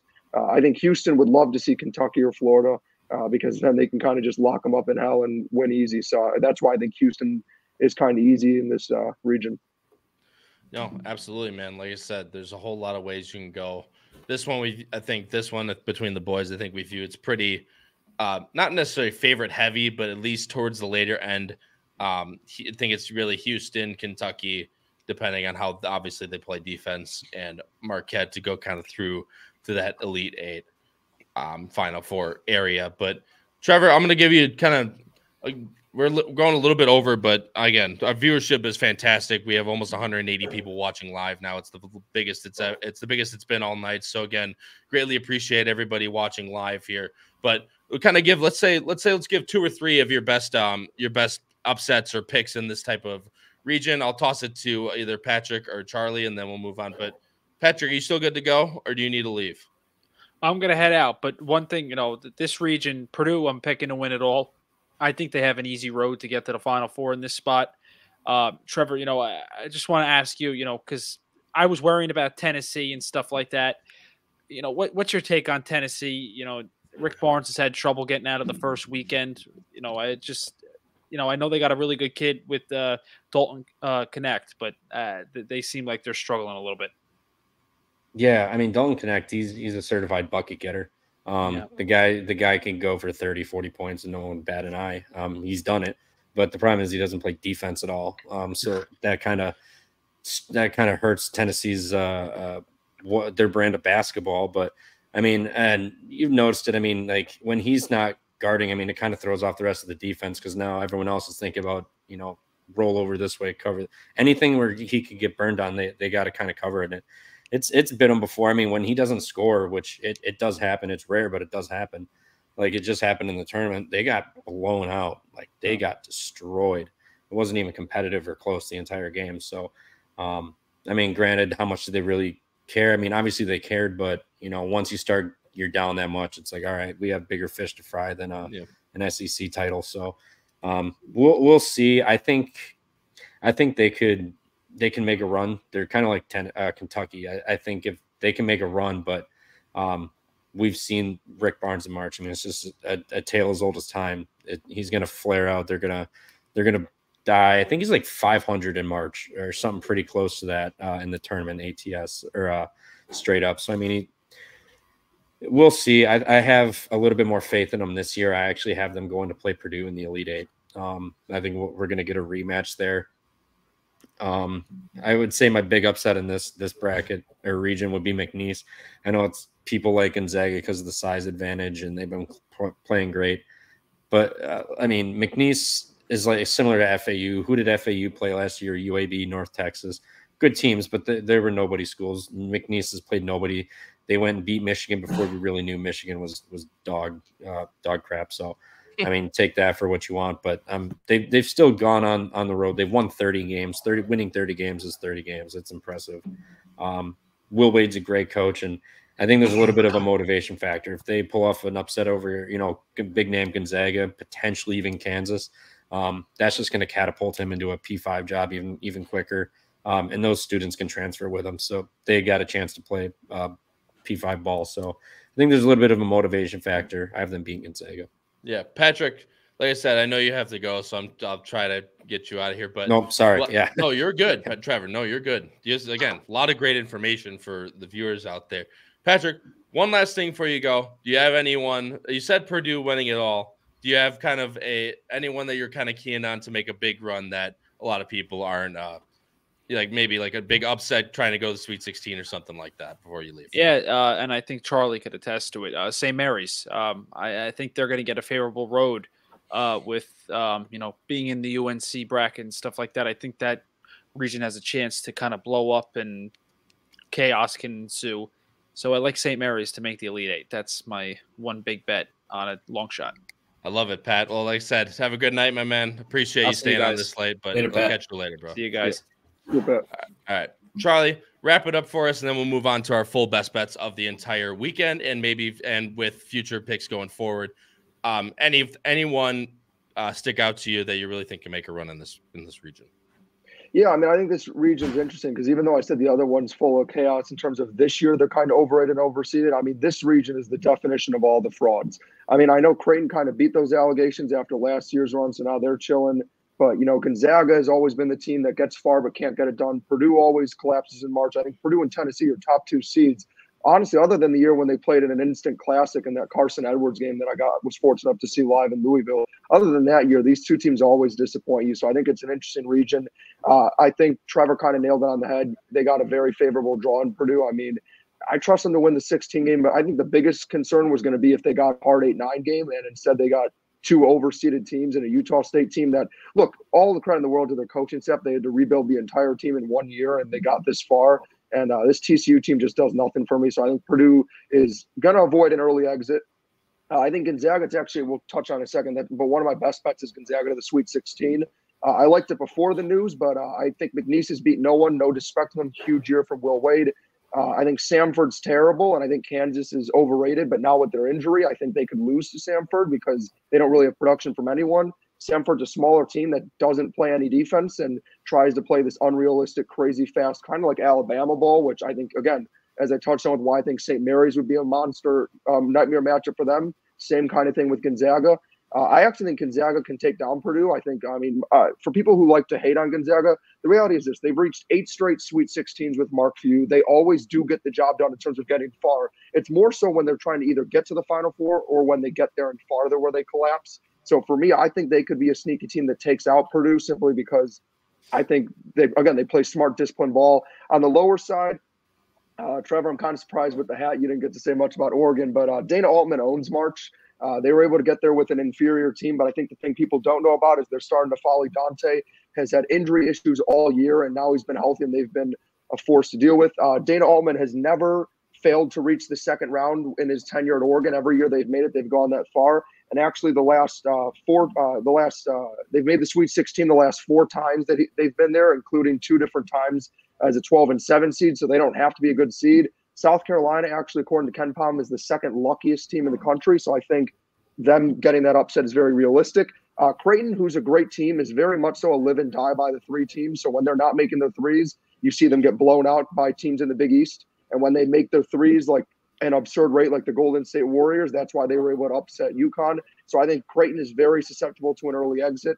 I love Tennessee this year. I think they have a great team. I think the reality is they played a desperate Mississippi State team whose season was on the line. And if they lost to Tennessee, they wouldn't go dancing. And I like the rest that Tennessee gets. I don't think they'll win it all, but I actually have Tennessee to the Final Four. I will say, though, the one thing that's sneaky is I think Colorado State is not a great matchup for them. I think Colorado State is a very disciplined team that plays very well. They beat the crap out of Creighton earlier in the year.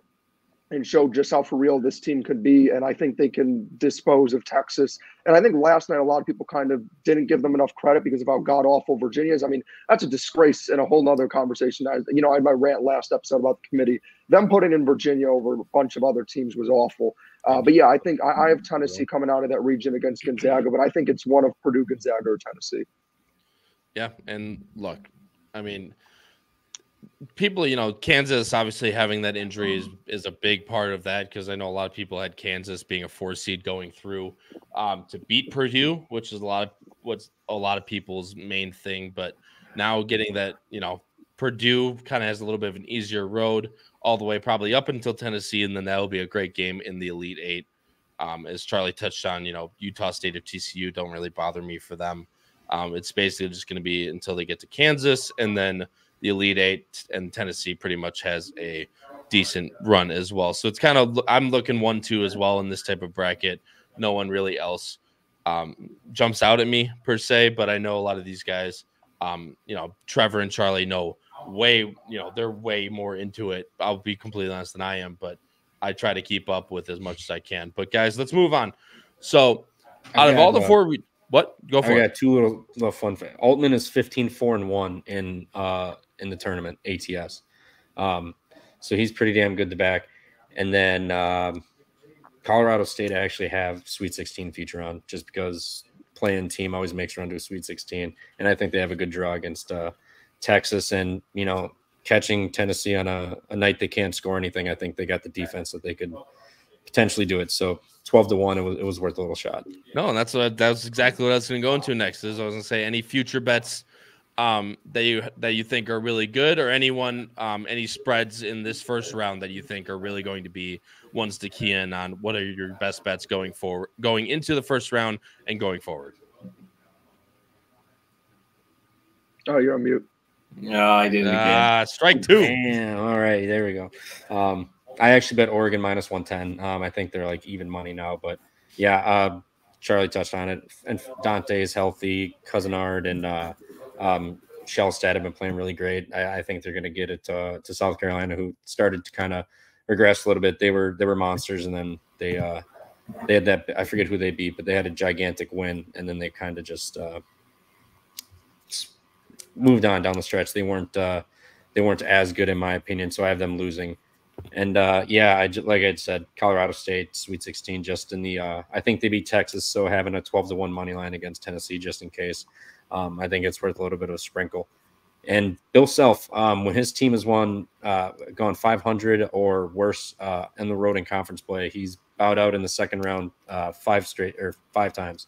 All 5 times it's happened has been in the second round they get exited. So just a little fun nugget if someone cares, but yeah, interesting. But Noah McCullough Jr. is crucial, and then Dickinson dislocated his shoulder last game, so we'll see how well he's doing. But that was about a week or so ago, so better than 3 days ago. Well, I'll tell you what, being a Michigan fan, Hunter Dickinson in the white and blue definitely doesn't sit well with me by any means. So hopefully he gets back to the floor. But honestly, I could love that. I would love to see them go out. Doesn't matter to me by any means. Charlie, you're next, my friend. Anything in the first round that really excites you, or going forward? Yeah, I mean, honestly, I don't really like to play the first 2 weekends. I think that's where all the chaos is. So that's where you kind of want to wait, let the dust settle, and then who's legit. Instead, I like to, look more towards futures for who I think gets there. I'll finish with my national championship bets, but for things that aren't national championship related, I like Houston to win the South. I don't think plus 135 is the best value, but I love the region. Just something to sprinkle on. I think Oregon to the Sweet 16 at plus 470 is just highway robbery. That's absurd value. It's my biggest value play. Another one I like is, I touched on, I think Florida is a favorable sector with the colic injury issues. So them at plus 270 to the Sweet 16. If you feel even more risky, or Florida to the Elite Eight is plus 540. Illinois to the Elite Eight is plus 235, and so is Kentucky, which kind of surprised me because I think both of them are realistic to the Elite Eight. Another value play I love is Gonzaga at plus 470 to the Elite Eight. And you can kind of just hedge that then. If you think it's pretty much guaranteed to be Gonzaga versus Purdue, you would just hedge that and bet the other way. So that's something I'll be taking, as well as Baylor to the Elite Eight plus 320. My best bet for like the shorter term is Gonzaga to the Sweet 16 at plus 116. Unfortunately, when the injury news came out for Kansas. That went down from like plus 150. So that's probably going to keep going down. So if you like that, I'd get on it. And then real quick for my national championship bets, a few that aren't creative is UConn and Houston. Just don't overthink it. If you are looking for value, Auburn was plus 2,200 last night. They're already down to plus 1,800. So I'd jump on that if you like them. Again, I think that this year's UConn. Tennessee is interesting. I know no team that's lost their first conference game is gone, or conference tournament game is going on to win March Madness, but plus 1,800 is interesting. And then the closest value-wise I could find to like my UConn bet last year is Baylor at plus 3,500, who I think has so many different guys that can do it. And so that would be my bets. And just be sure to bet them this time. Why don't you? No, there was no fire alarm to stop me this time, so I'm happy about that. Yeah. Well, someone will turn off your water or something to make you lose your bets on this time. Noah, I'll go to you. Anything you're looking forward to for this first weekend, or anyone going forward? Yeah, no, I'm not as big of a basketball or college basketball guru as these two below me, but a team that I'm very interested in moving forward is Tennessee. When I got a chance to see him in person at Rupp when they came and kicked our ass here in Lexington. But I just think the top of that bracket is a little fraudulent. So I think their path to the Elite Eight and possibly to the Final Four is one that might be a little easier than some. I've actually got them winning the whole thing, which if you guys are in our bracket thing, and if you're not, make sure you sign up for that. That's what I was going to say. Get into our tournament challenge. You'll see it. I think tomorrow is when you can kind of see where everybody's got, teams going. I've got Tennessee winning the whole thing. I just think when they're playing their best basketball, I think they're a very dangerous team. So that is definitely one team that I'm interested to see moving forward. And if they lose in the second round, it really wouldn't surprise me. I think this year is just absolutely chaotic. It's a shit show. We say it every year, but this year of all years is just it's outstanding. Well, I mean, we talk about it, right? There's not one. I mean, you have UConn, right? But there's not a one team that really stands out to everybody else. The years of old are pretty much gone. You have the Dukes, the Kansas that really kind of stand out to everybody else. Now that really has gone by the wayside. I feel like there's a lot of different ways that you can go, and a lot of bets kind of grab that value as opposed to just trying, hammer Duke at minus 110 to win the championship, and obviously losing it every year because that's what Duke does. But anyway, guys, this has been a fantastic show. Obviously a very long show, but the viewership has been absolutely fantastic the whole way through. Cannot thank you guys enough. Obviously, Trevor, thanks so much for coming on and talking college basketball with us. It's been an absolute pleasure. And obviously, hopefully, I can see you guys on the Pump Fake Pod when we go over the couple weekends in a year where the horse racing is really in the limelight nowadays. But like I said, these two guys below me are fantastic with college basketball. Go give them a follow on both Twitter and the Pump Fake Pod. And Trevor, I'll kind of throw it to you to close out the show. Anything you guys are working on with your guys' podcast, or anything you guys want to promote? Yeah, we're gonna figure some things out in the summer. Like we said, we had just started at the beginning of the season, so we'll do some shows throughout the season or off season for college basketball and stuff. But we'll branch out into other stuff too. I mess with baseball, and he does football and other sports. So we'll branch out, but definitely Kentucky Derby. We're looking forward to having you on at Pump Fake Pod on Twitter and YouTube. So yeah, looking forward to it. And thanks for having me on. Appreciate it. Yeah, like I said, man, I knew right when I met you that you'd be a good fit for the show. And like I said, I appreciate you coming on and talking college basketball with this. But Noah, bringing back on, as he brought up, join the March Madness pool, guys. HHH Racing Podcast on YouTube, episode 68 of Bettin and Boozin. Tonight is the last night. Obviously, you have until the tournament starts tomorrow morning, but not many of us wake up in the morning and want to sign up right now. So while you're waiting, go do it right now. It is in the link in the description. Password is capital B, lowercase n, capital B 2024. And get yourself entered for free. And especially if you're watching on Trevor's Twitter, come to the HHH Racing Podcast YouTube channel. Give us a subscription, and please join up and get your opportunity for your free money and your free Bettin and Boozin HHH Racing Podcast merch. But for my co-hosts, Noah Maher, Charlie Freeman, our fantastic guest, Trevor, at Stooley Picks on Twitter. This has been your host, Kyle Roscoe, in episode number 68 of Bettin and Boozin here on the HHH Racing Podcast. Until next time, everybody, crush those bets, win those photos, and stay safe, everybody. We'll see you in the next one. Have a great night, guys.